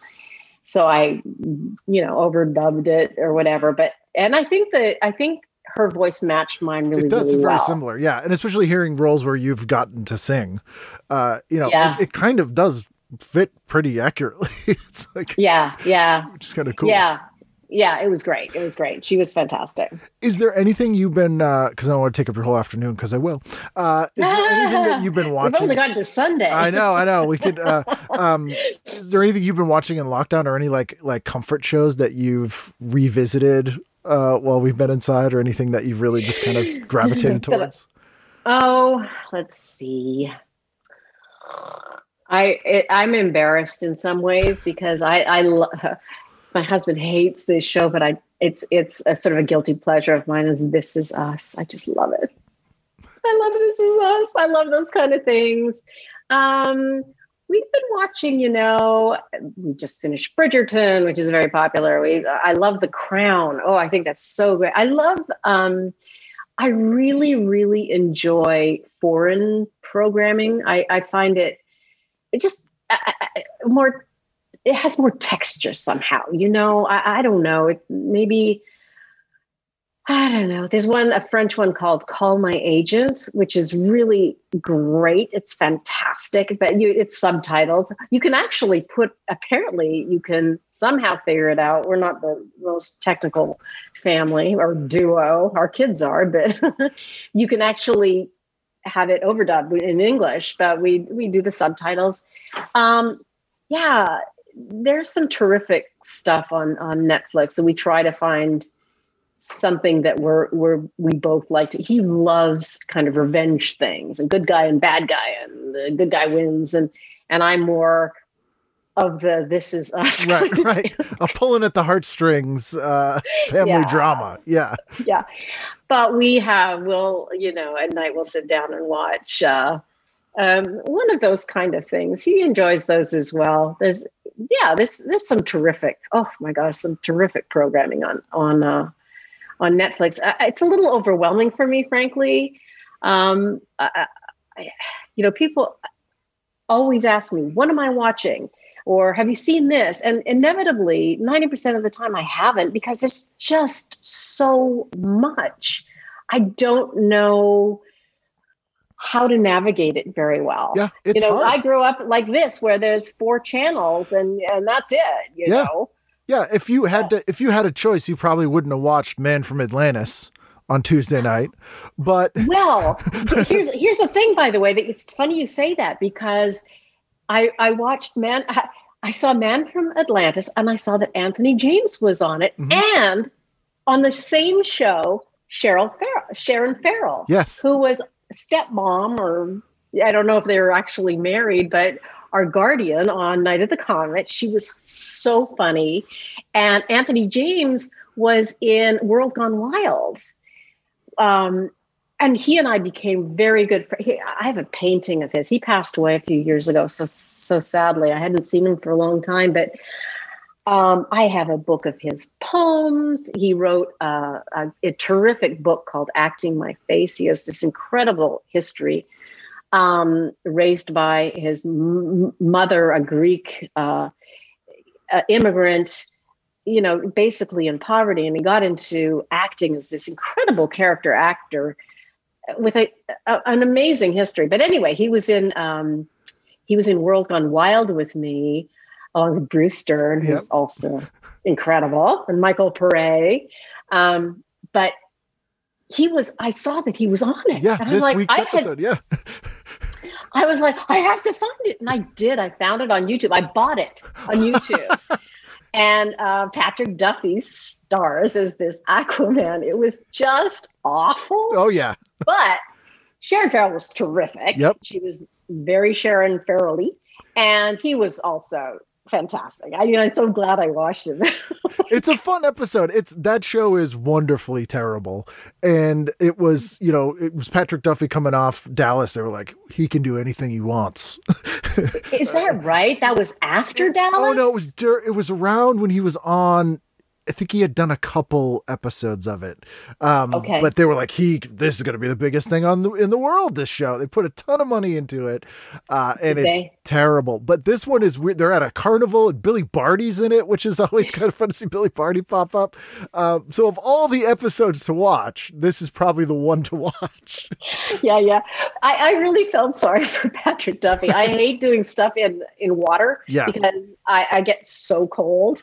And here he is. He has to sit in water, pretend that he can breathe without any bubbles. And they would have these close-ups of his eyes with these green contacts in. And they were just like bloodshot. I mean, it must have been torture. It must have been torture. And I was thinking as I was watching it, because sometimes he had these bright green contacts in and sometimes he didn't. And so I thought, for sure, he was like, if I don't have to wear these stupid things, take them out of my eyes, because they were giant too. Those Skirl lenses, they were glass, so they really hurt. Yeah. Back in the day, right? It was so funny, but I really wanted to, and I don't recall ever seeing it before. but it was really fun to see Anthony and Cheryl, and yeah. It's so funny oh that boy. it inspired you to actually purchase an episode. I had Atlantis. to. Yeah, I had to see my friends. But you know what was also cool? I don't know if I'm going up or down. I think I'm okay. June 3rd, Saturday. Oh, this was a nice ad that I highlighted because it's for Vanguard trailer homes or whatever you call them. Vanguard designers work very hard to ensure that the lady of the house doesn't have to. You know, Cleaning the lady the of the house bathroom. doesn't have to clean the bathroom. I'm like, oh my God, hopefully times have changed. Soil-resistant fabrics and wax-free linoleum. Yeah, that is horrific. And the drawing, so sexist. Oh, but absolutely. It was only recently that I've seen them where it's not a woman doing the cleaning. I know, and yes, only recently. And then I feel like they've sort of gone off that also because the reality is guys don't care about vacuums. No, that's true. Although I did get a cordless Dyson recently, and it is kind of the best thing I've ever gotten. Like Did you? It's amazing. It's like I'm just vacuuming things for fun now. Oh boy. Can you come over to my house? Yeah, I'll come down, drive down, because this thing it's a good time. Is it? Yeah, we have this. I have a Miele, which I'm sold on. I don't know, Dyson. Everybody says that about Dyson, but I find them really loud. Are they really super loud? This one is like pretty quiet because it's like a handheld little one. And the only thing that I don't like about it is the battery doesn't stay charged for that one. Oh, there you go. Yeah. But I discovered there's this like whole weird world of people who make like modifications for Dysons. Like, you're kidding me. So that people make like long life battery packs and like special extensions and like all this like non-sanctioned stuff. You can like soup this thing up in the black market. Yeah. In the Dyson black market. You too. It's like hot rods and things. Oh my God, that's pretty funny. Sort of, yeah, it kind of defeats the purpose in a way if you have to do all that stuff. But whatever. Pretty much. Mandarin lettuce. One of my favorite movies was on June 6th, Tuesday at 9, National Velvet. Of horses. Love that movie. Horses, exactly. I have a script that I've been writing since I was 12. Oh, wow. I started it in the back of a camper van in New Zealand. This is during our sabbatical year where we just went all over the world, including New Zealand. And we were just driving around this incredibly beautiful place. And I was bored. So I started writing a story about a horse because I loved horses and a little girl and a horse. And I'm still writing it to this day. One day it's going to be made into a movie, but partly inspired by, it's called Pi, based on National Velvet. That's the name of the horse. It was, yeah. And Elizabeth Taylor is 12 at National Velvet. Exactly. Oh, yeah. I love all that stuff. I'm just going through because there's a lot, Bob Newhart obviously was a classic. We always watched Bob Newhart. I love the Waltons, and mostly I like the ending of I also have this idea of the idyllic lifestyle that the Waltons portrayed to me, that kind of turn of the century poor farm person. I like that sort of stuff for some reason. Well, because it's simple. It's simple and it's like it's seems easy to be happy, I guess. I know. You didn't require a lot of junk. Yeah. I find myself thinking these days about when and if I ever retire, that I can finally just go offline and just move somewhere and grow some vegetables, have a horse. Yep. Totally off the grid. You're going to go. Yeah. Maybe get yourself a camper van that's really easy to clean. Right? Gee, I wonder where I could find one of those. Maybe. I wonder if they still make them. Well, so this was kind of iconic. The Ken Norton Larry Holmes fight. Oh yeah. On what day was this item? June 9th, which was a historic fight, right? Yeah. This was huge. This was I think Larry Holmes lost this fight and he was unbeaten before that. He was like undefeated. Right. I watched like the 15th round and it was unbelievable. These men just pounding the crap out of each other. And I guess it was, so Norton is younger, right? Yeah. Yeah, younger. Larry Holmes would just smash him in the face, and he didn't budge. I mean, it was just like they were both exhausted by this time, and it was really up in the air who would win. But Larry Holmes was really starting to look tired, and Ken Norton was just like solid, man. Yeah. I was like, what are in those neck muscles of his that his head barely bounced? I just thought that when I saw that, I was like, wait a minute, wasn't this a hugely famous match? Yeah, and this gets overlooked a lot because I think that, the big ones people will talk about is like George Foreman and Muhammad Ali, but like Larry Holmes and Norton were not unfamous boxers, and boxing was massive. Like, this is sort of prime time on a Friday. Right. There's another one with Sugar Ray Leonard, which was pretty funny because I'd met him. He's not that big, right? Yeah, he's Sugar fast Ray Leonard, though. Yeah. He was fast. He was the fast guy, and he was so pretty and stuff. Yeah. He tried to get into acting and junk like that. I think I must have done something with him. Maybe he was on Hearts or Blood. That makes sense. He'd be a good guest star. The funniest thing about this one, there's an amazing quote in this little piece sidebar from Norton, because he was the champion, but he only became the champion because Leon Sphinx refused to defend his title against him. So they stripped Sphinx of his title and gave it to Norton, and people used to call him a paper champion, which really bothered him. But he says Norton has been uncharacteristically blunt about his game plan tonight. Quote, "I never wanted to hurt anyone in the ring before, but I plan on hurting Holmes." Well, he did. He certainly did. Yeah. That's very, as a boxer, you try not to hurt anybody. But this evening, I plan on hurting Holmes. Right. Just now, just once. I decided. And this is live from Vegas. So. Yeah. No, I thought that just struck me. I mean, I didn't watch a lot of boxing, but I noticed in this same week, Sugar Ray Leonard had a match, and then these guys, which is just incredible. So if we move on, by the way, this is another one that was sort of dear to our Canadian hearts. It was called Reach for the Top. And it's sort of like, what can you compare it to? I know that they have, but they're high schools. I know they have something here in the States that's the same, but I forget what it's called. I was going to say Jeopardy, but it's not like Jeopardy. It's like high school students from two different schools. There's like 4 of them on each team. And it's they're asked all these it's like university challenge kind of thing. Yeah. Right. I'm sure there's something here that's similar, but I forget what it is now. But again, my brother, who got to go on Popcorn Playhouse, he got to go on Reach for the Top. But then again, he was really super smart. So, did they win? But did his team win, though? They did not. They did not. Reach for the Top was famously parodied on SCTV as a high Q. They do. Oh, there you go. Yeah. There, maybe that's what I'm thinking about. But he was on that, and which was very, very exciting. We all watched and everything. But there's also something about the pressure of being on camera that you kind of, my brother has a photographic memory. Wow. And I remember, the poor expression. We didn't have a video camera in our home, or of course you never recorded anything off a television. There was no such thing as VHS or anything like that. But we have these pictures. My dad would take pictures of the show.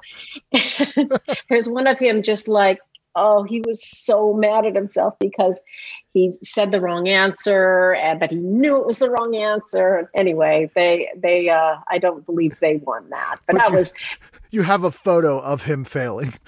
I know, isn't it terrible? It's horrible. Yeah, he's no dummy, but yeah, it was something he. Was there a thing that you did that your parents were like the thing they were most impressed by? Like most people I know, like they'll get a couple things and their parents are like, oh, that's kind of cool, this isn't a career yet. But then they'll get something weird that for some reason their parents are like, wow, I'm really impressed now. No, I never got the wow, I'm really impressed now. Yeah, that would have been nice, but I remember my dad, like a compliment from my dad would have been, that was very satisfactory. Which most people sort of go, that's it. But that was a big compliment for him. But I did this small movie in Canada called Cafe Romeo. And he said to me, he goes, I like that movie. Wow. Which to me was like, wow, you made it now.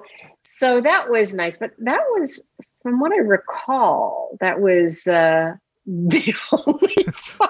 At least you had that you one. Know, I know. Yeah. You wouldn't want it to go to my head or anything like that. Yeah, you don't want to have a big ego. But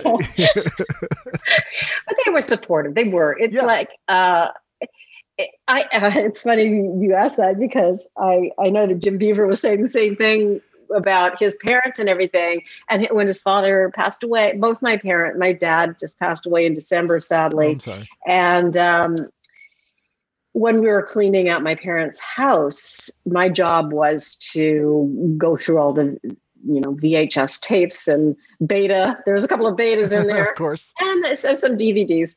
And, they weren't that verbal about how proud they were of me, but they had everything. Yep, they always do. They had everything. So, I mean, that's one of the reasons probably I like to watch things just by myself, because it's really tough when you watch something that you're on and then everybody just sort of silently leaves. Yeah. It's like, anyway, okay. I put a lot of work into this. Oh, damn. But, there was a thing about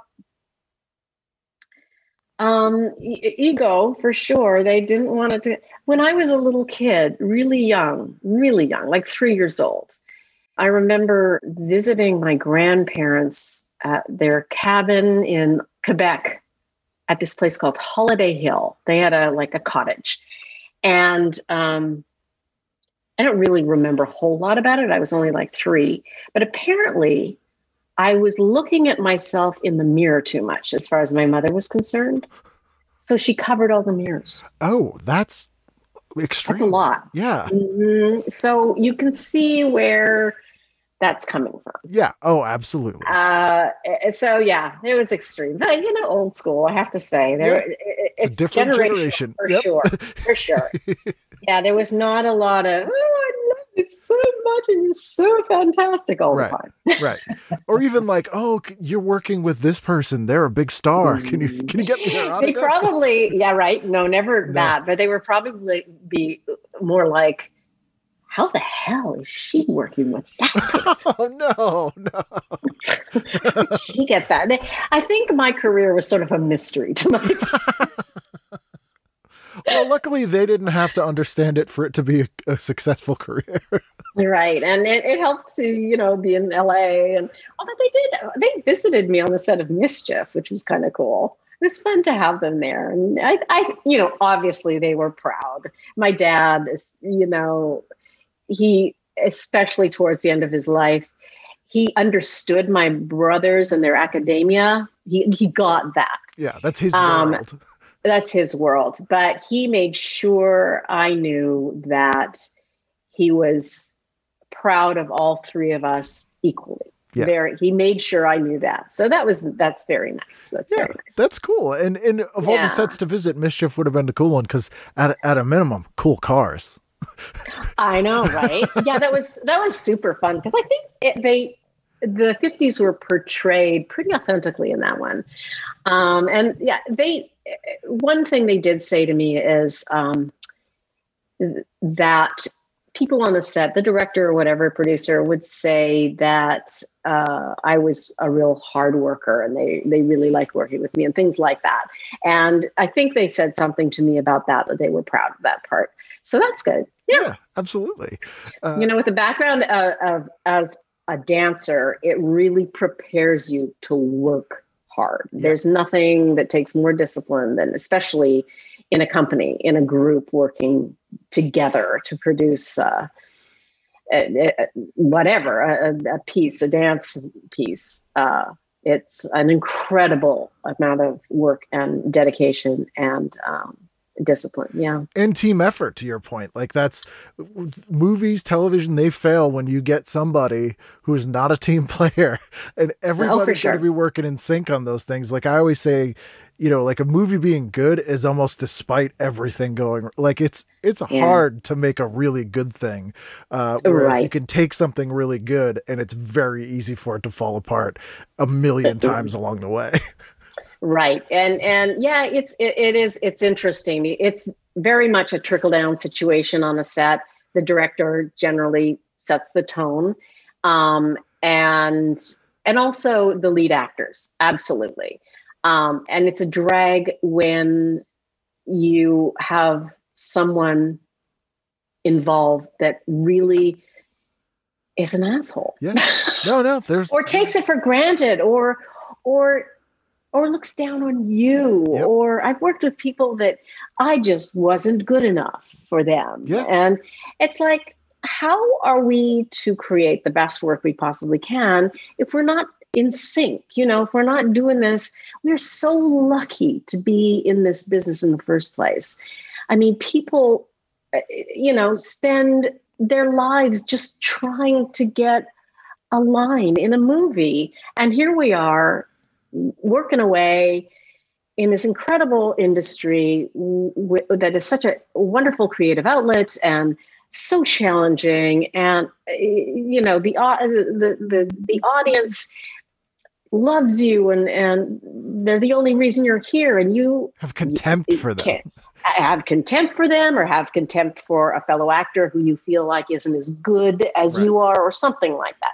That happens not all the time, but it does happen, and it's a bit of a drag and inexcusable, frankly. It really is, and it's sort of the only industry, maybe like some finance industry still, but like kind of the only industry where it's still kind of okay to be like that. Like you can still get away with it, not as much as you could before, but like any other job, if you acted like that towards your coworkers, they'd be like, yeah, you're fired. I'm sorry. But it's one of the few things where they're like, well, yeah, but it's them, it's like, it's crazy. I mean, they depend on some of these people to market their, film or whatever. And so they'll hire somebody in spite of the fact that they know that they're going to be a pain in the ass. Yeah. And it's too bad, but it's all about money, of course, ultimately, as most things are. But I will say, luckily, in the years I've been doing stand-up and the years I've been doing the show and all the people I've gotten to meet, almost everybody has been just the nicest, most normal, down-to-earth person. And I've learned that acting is such a blue-collar business. And, the heights of it, to your point, we were just saying, like, it's this amazing world, but still, like, the grind of it is so blue collar that most people are kind of look at it that way. And, the people who are in it, and it's nice to know that. Yeah. And it's a very humbling industry. Certainly. As well, as I mean, it's such a roller coaster, you really have to fight to stay in the game. It was really interesting. I was really enjoying. It was Scott Valentine. I was loving his interview because he's like one of the nicest people ever. We've done two things together. We did a play and we did a TV movie, and just such a lovely guy. And of course, he was on the show. Family what was Ties. The show called? Oh yeah, Family Ties. For so long and really established himself on that show, and then all of a sudden, you're not hip and young and all that other stuff anymore, and you're wanting to play different characters, and nobody will see you that way, and it's really humbling. It's torture. I mean, you have to be almost a masochist to be in this business.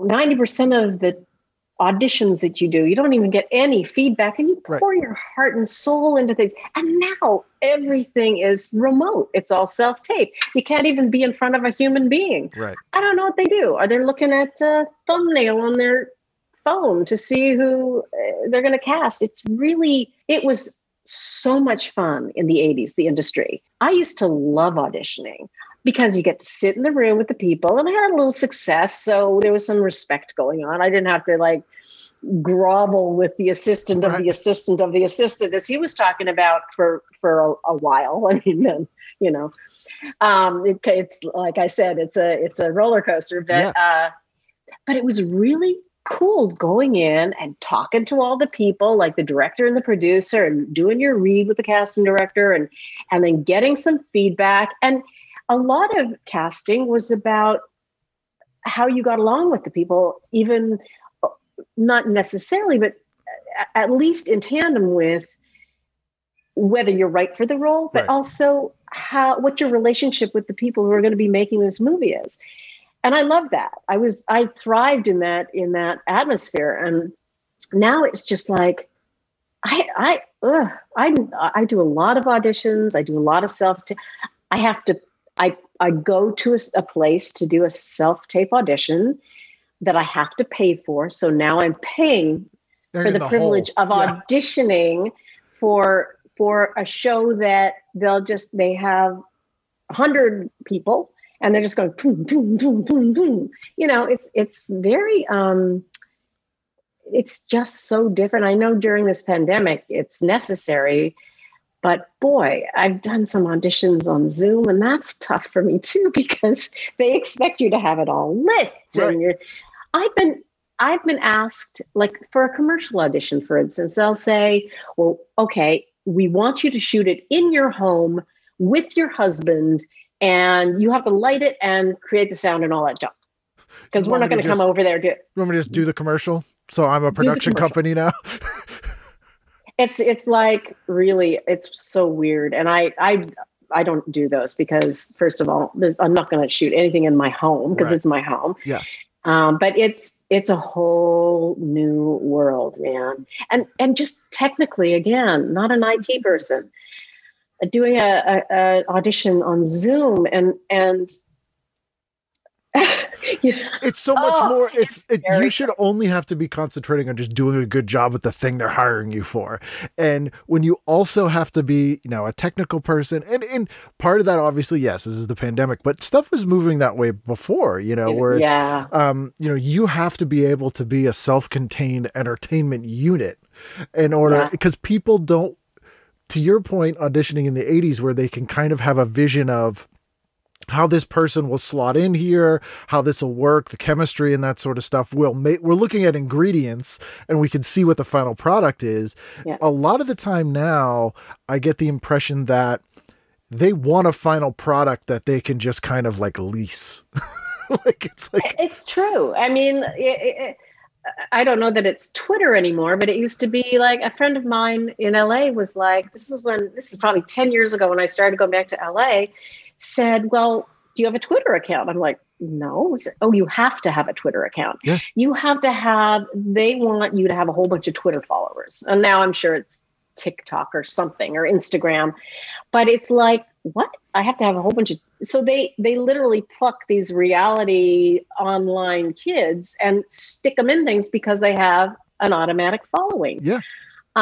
Which is, again, not art. No, it becomes not about the art itself and more about the making of it, and only having the art so you have something to promote, because the promotion is the thing. Now it's very weird, and it's not much fun. Not for somebody in my stage. At any rate, at my stage, it's like, I'm trying to get more into producing and directing and writing. For instance, like I was saying, I have a script that has been optioned actually at a production company in Canada that we're sort of, snail's pace crawl towards maybe getting it possibly financed. But it's slated for me to star in as well as direct, because and if I had my druthers, I would just direct. I'd hire like some famous person and just direct it, because I really would love to direct. The little bit that I've done, I love it. And then there's not that responsibility of having to appear a certain way or and if I got to direct more, I would absolutely insist on meeting people in person or somehow figuring all that out, because I don't get this. And it just doesn't make it fun or satisfying so much anymore. It feels disjointed. You don't get that sort of magic. You don't get an organic, like so many things you've done, whether they were hits at the time or not, like Last Starfighter or something, the work itself, just based on the nature of qualities it has, organically grows an audience that lasts for a really long time. And part of that is because of the sort of sincerity and the alchemy that was there when it was being made. And you're sort of setting yourself up for failure now to never be able to have that, just based on the way that the stuff is being generated. It's sort of disposable in a lot of ways. It's weird. And I don't think anyone knows how to do it or what everyone's kind of just like flailing and hoping that something works. Yeah. I mean, it does feel a little disposable. It just, and just cranking out these giant, overwhelmingly action-packed things, it feels like just the same thing recycled in a giant machine, just grinding away. That's one of the reasons I enjoy English and French and just foreign films and things like that in general, because there's an intimacy. I mean, I feel like when they're over, you're thinking about it still. There's or even you feel a sense of being in that place. If it's set in a certain time period. I just don't feel. I don't really go to these superhero movies anyway, but the ones that I've gone to, I just don't feel anything. Well, it's a roller coaster ride rather than a good meal. I guess that'd be the difference, where it's experiential, but it doesn't stick with you. And, I think there's something to be said for limitations innovating. So when you have budgetary constraints, or, when you have limits around the ways you can tell your story, you have to do some stuff really, really good to make up for it or innovate. You have to be creative. Exactly. You have to be creative to work within those confines, which is, like Night of the Comet's a perfect example. It was like the budget of $700,000, right? And I mean, the innovation in that was incredible. And the fact that in those days, downtown LA, we shot around Christmas time, like first thing in the morning. In those days, there was nothing there. Yeah. Nobody was living there. There was a whole bunch of banks and some hotels for the bankers that came in during the week or whatever. It was dead. It was, and I'm not even sure how legal our shooting was. Right. We even had like cops, holding back traffic or anything. You could never do that today, of course. And even the simple things with the lenses that the DP used, and we all were in it together. We were like, yeah, this is bare bones. Okay, the makeup guy hasn't shown up today, so we'll do our own makeup, right. For whatever reason. And we went with the wardrobe person and shopped, which was so much fun. I mean, I love my clothes. I got to keep a lot of my clothes on that movie. But yeah, it was bare bones, and we were in it together, and you had to be creative. Right. Everyone on the team is invested. To your, to take it back where we started from, to your point with like a dance troupe, if everyone does their best job, everybody looks better. Absolutely. Instead of like, well, I was fine, everyone else, I don't know. That doesn't help anyone. Doesn't help anyone. You have to be completely in sync. And that's absolutely what needs to happen on a movie set in general, especially a small, intimate, kind of character-y driven thing, which I'm really so proud to have been involved with those little movies, that have had such a long life, such longevity. And I know that a lot of it has to do with the fact that it was around the time VHS, and a lot of these movies were like babysitters for the appropriate age children. Right. And sometimes not. Yeah. But I feel like it was also the characters. Part of the longevity is because the characters are so identifiable or relatable. You know, you could see yourself in these characters, and it like The Last Starfighter is such a great message. You know, when it comes, you grab on with both hands and hold tight, and that's one of my favorite lines in that movie. And it's not exactly what it was, but, no, but it's the concept. It's the characters are so good you can rewatch these things. Like the plot, not that the plot doesn't matter, but like once you know the plot, it doesn't ruin the movie. So you're like on the edge of your seat to see what happens next. It's almost better the more you watch it because now you can pay more attention to the small things and the character stuff because you're not so hooked onto the plot and you're rewarded almost the more you see them. And it's hard to do that. It's hard work to do that, which is why a lot of people don't bother to do it, but it's so much more rewarding. Yeah. These movies are accessible. I feel like the movie industry also, you know, they say, well, that's what kids have a short attention span these days. We have to do all this and bang them over the head with stuff. But that's what all they're exposed to. I feel like it dummies down the audience when you just cater to whatever you think they want or what you think is going to make you a ton of money. If that's all they're exposed to, that's what they'll get. But it's a shame because I really feel like it dummies down the audience. Yeah, you get a self-fulfilling prophecy with that when, of course, that's what they're going to be used to watching if that's all you're giving them. So it's a weird thing. But I'm curious to see where things go in the future with we get this generation of kids and who will be the creative people next who are growing up with things like Netflix and with these things where they do dip into older stuff and they kind of look at it all in the same keel. Like the weirdest thing to me is that Friends has become the Brady Bunch of like millennials. Like I would never have guessed that. Or, you know, you never know what weird thing from the past they'll latch onto and then have that influence. Now that they are able to dig into this stuff and it's not just here's everything we think you want.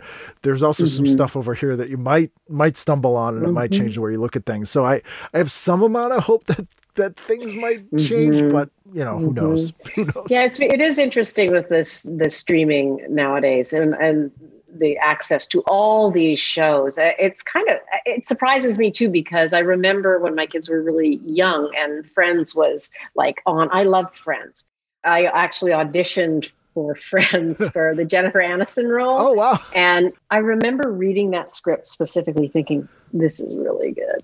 This is really funny and really good. I loved it. And of course, disappointed that, you know, I didn't get it or whatever, but of course it would be the same show unless it was Jennifer Aniston. Yeah. It would have been nice though. Yeah. It would have been, absolutely. You know, I would have been okay financially for the rest of my life. But having said that, that would have been a fun show to shoot.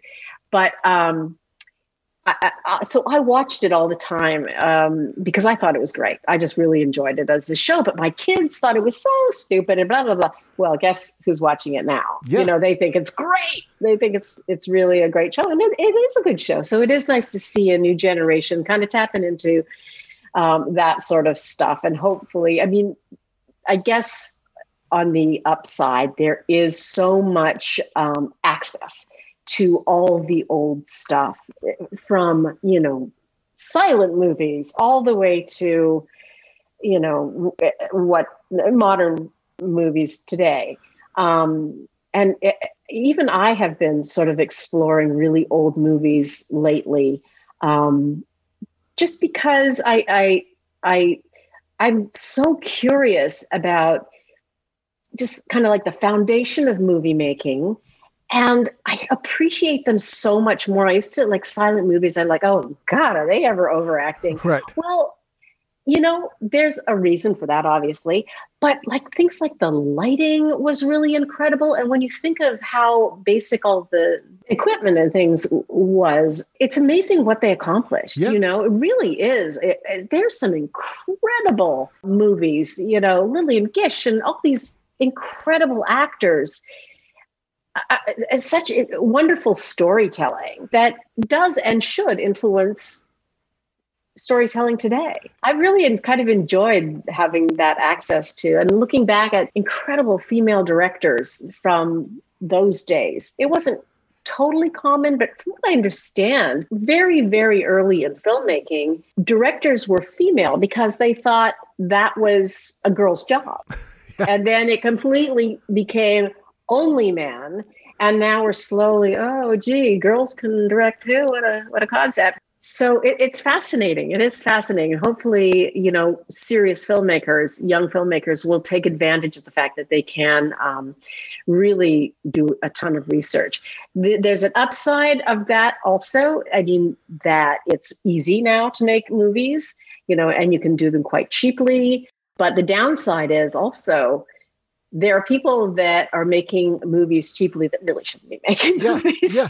And they wouldn't have been able to before, or they wouldn't have been able, they would have had to rehearse for 2 weeks because they couldn't afford to burn that much film on takes. So the cast would have this real, they'd really gel. But now it's like, well, it's digital. We could shoot as much as we want and fix it.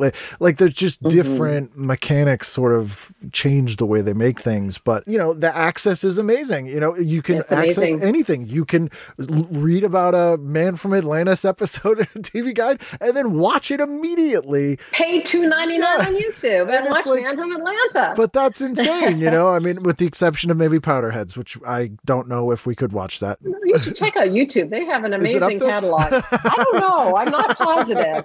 But it's entirely possible. Yeah, it's interesting. Back in the day, you had to really work your way up in the ranks, you know. And so by the time you were directing a movie or shooting a movie or whatever you were on a set, you knew exactly what you were doing. And now, there's lots of stuff being shot that is just sort of, it's like you needed about 2 years of practice first before you got to this point. But I think that'll shake out eventually. I think. Hopefully, I think so the talent too. will catch up with the technology, and we'll start to see that sort of stuff. But if I knew positively, I'd be much more wealthy, or wealthy at all. It sounds like you're doing what you want to be doing, which is great. Yeah. And you're really, really good at it. I swear stand-up comedians are the smartest people. Well, most of them are the smartest people on the planet Earth, because you have to take real situations and, turn them into something that is humorous for an audience. Truly, I really think that. I think that comedians are brilliant. If they're, especially successful ones or whatever. I mean, if you're not good at it, you're not gonna. Oh, bad comics are real bad. Are real bad. You can't just repeat last night's comedian, or whatever. Yeah, it's a weird skill set. It's a weird skill set, and it's it's odd to realize that not everyone's wired that way, because it's like. I always say to people, and they're like, oh, how do you do that? I'm like, well, it's so much easier to go in front of a room of 1,000 people and talk about personal stuff than it is one-on-one. Like, I'm not like, it's sort of faceless at that, like it's sort of what, or like, I always say, I'll go do that. But if someone's like, we're ordering a pizza, will you call the place? And I'm like, oh, no, I don't want to do that. You know what I mean? It's like, so it's like a weird wire. I hear you for sure. Like for me, standing in front of an audience and trying to be funny, I would just be so self-judgmental, and just think somebody's not going to love me. I just know it.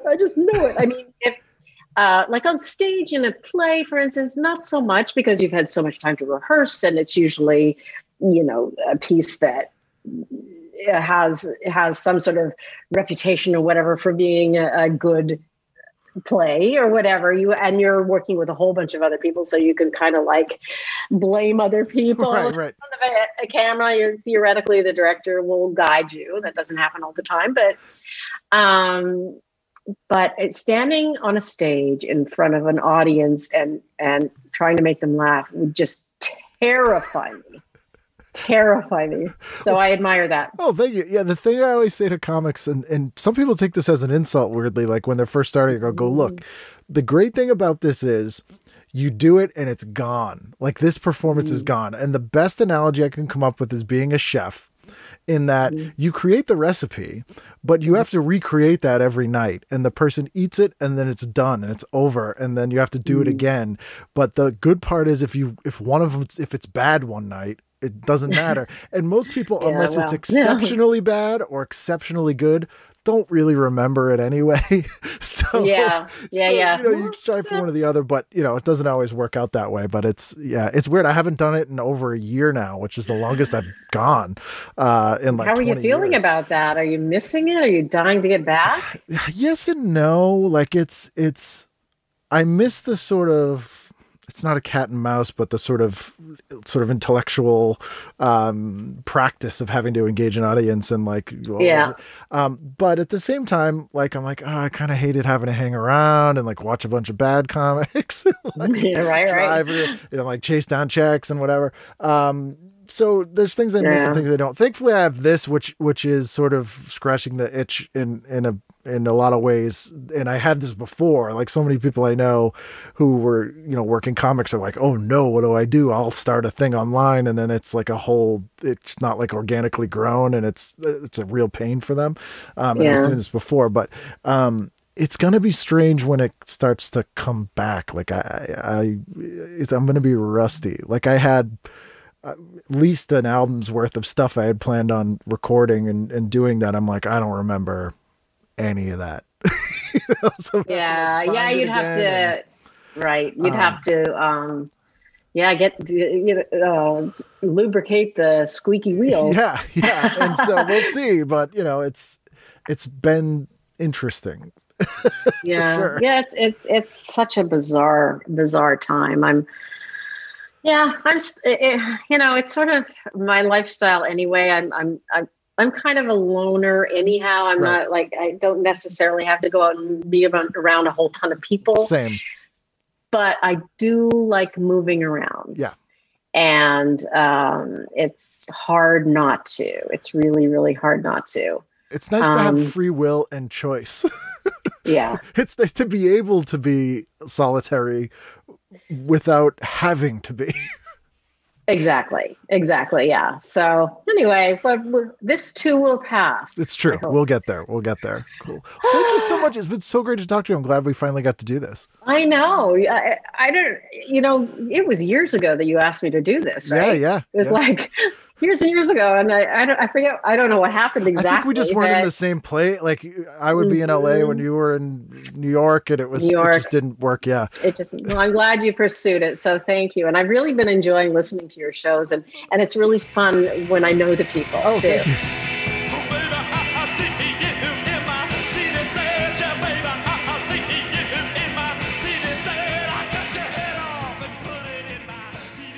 There you go. As promised, Catherine is great. I enjoyed talking to her, and I know you enjoyed listening to me talk to her because she's fantastic. Again, let me know anything, really, at tvguidancecounselor@gmail.com. Although confessions to crimes, I am not bound by any sort of attorney-client privilege or that privilege with a priest, so I would have to turn you into the authorities. But if for some reason you wanted to tell me that, you could. But that's a whole other discussion. But love hearing from you guys. We'll be here next week. I have a brand new episode that I know you're going to love. So we'll see you again next time for a brand new edition of TV Guidance Counselor.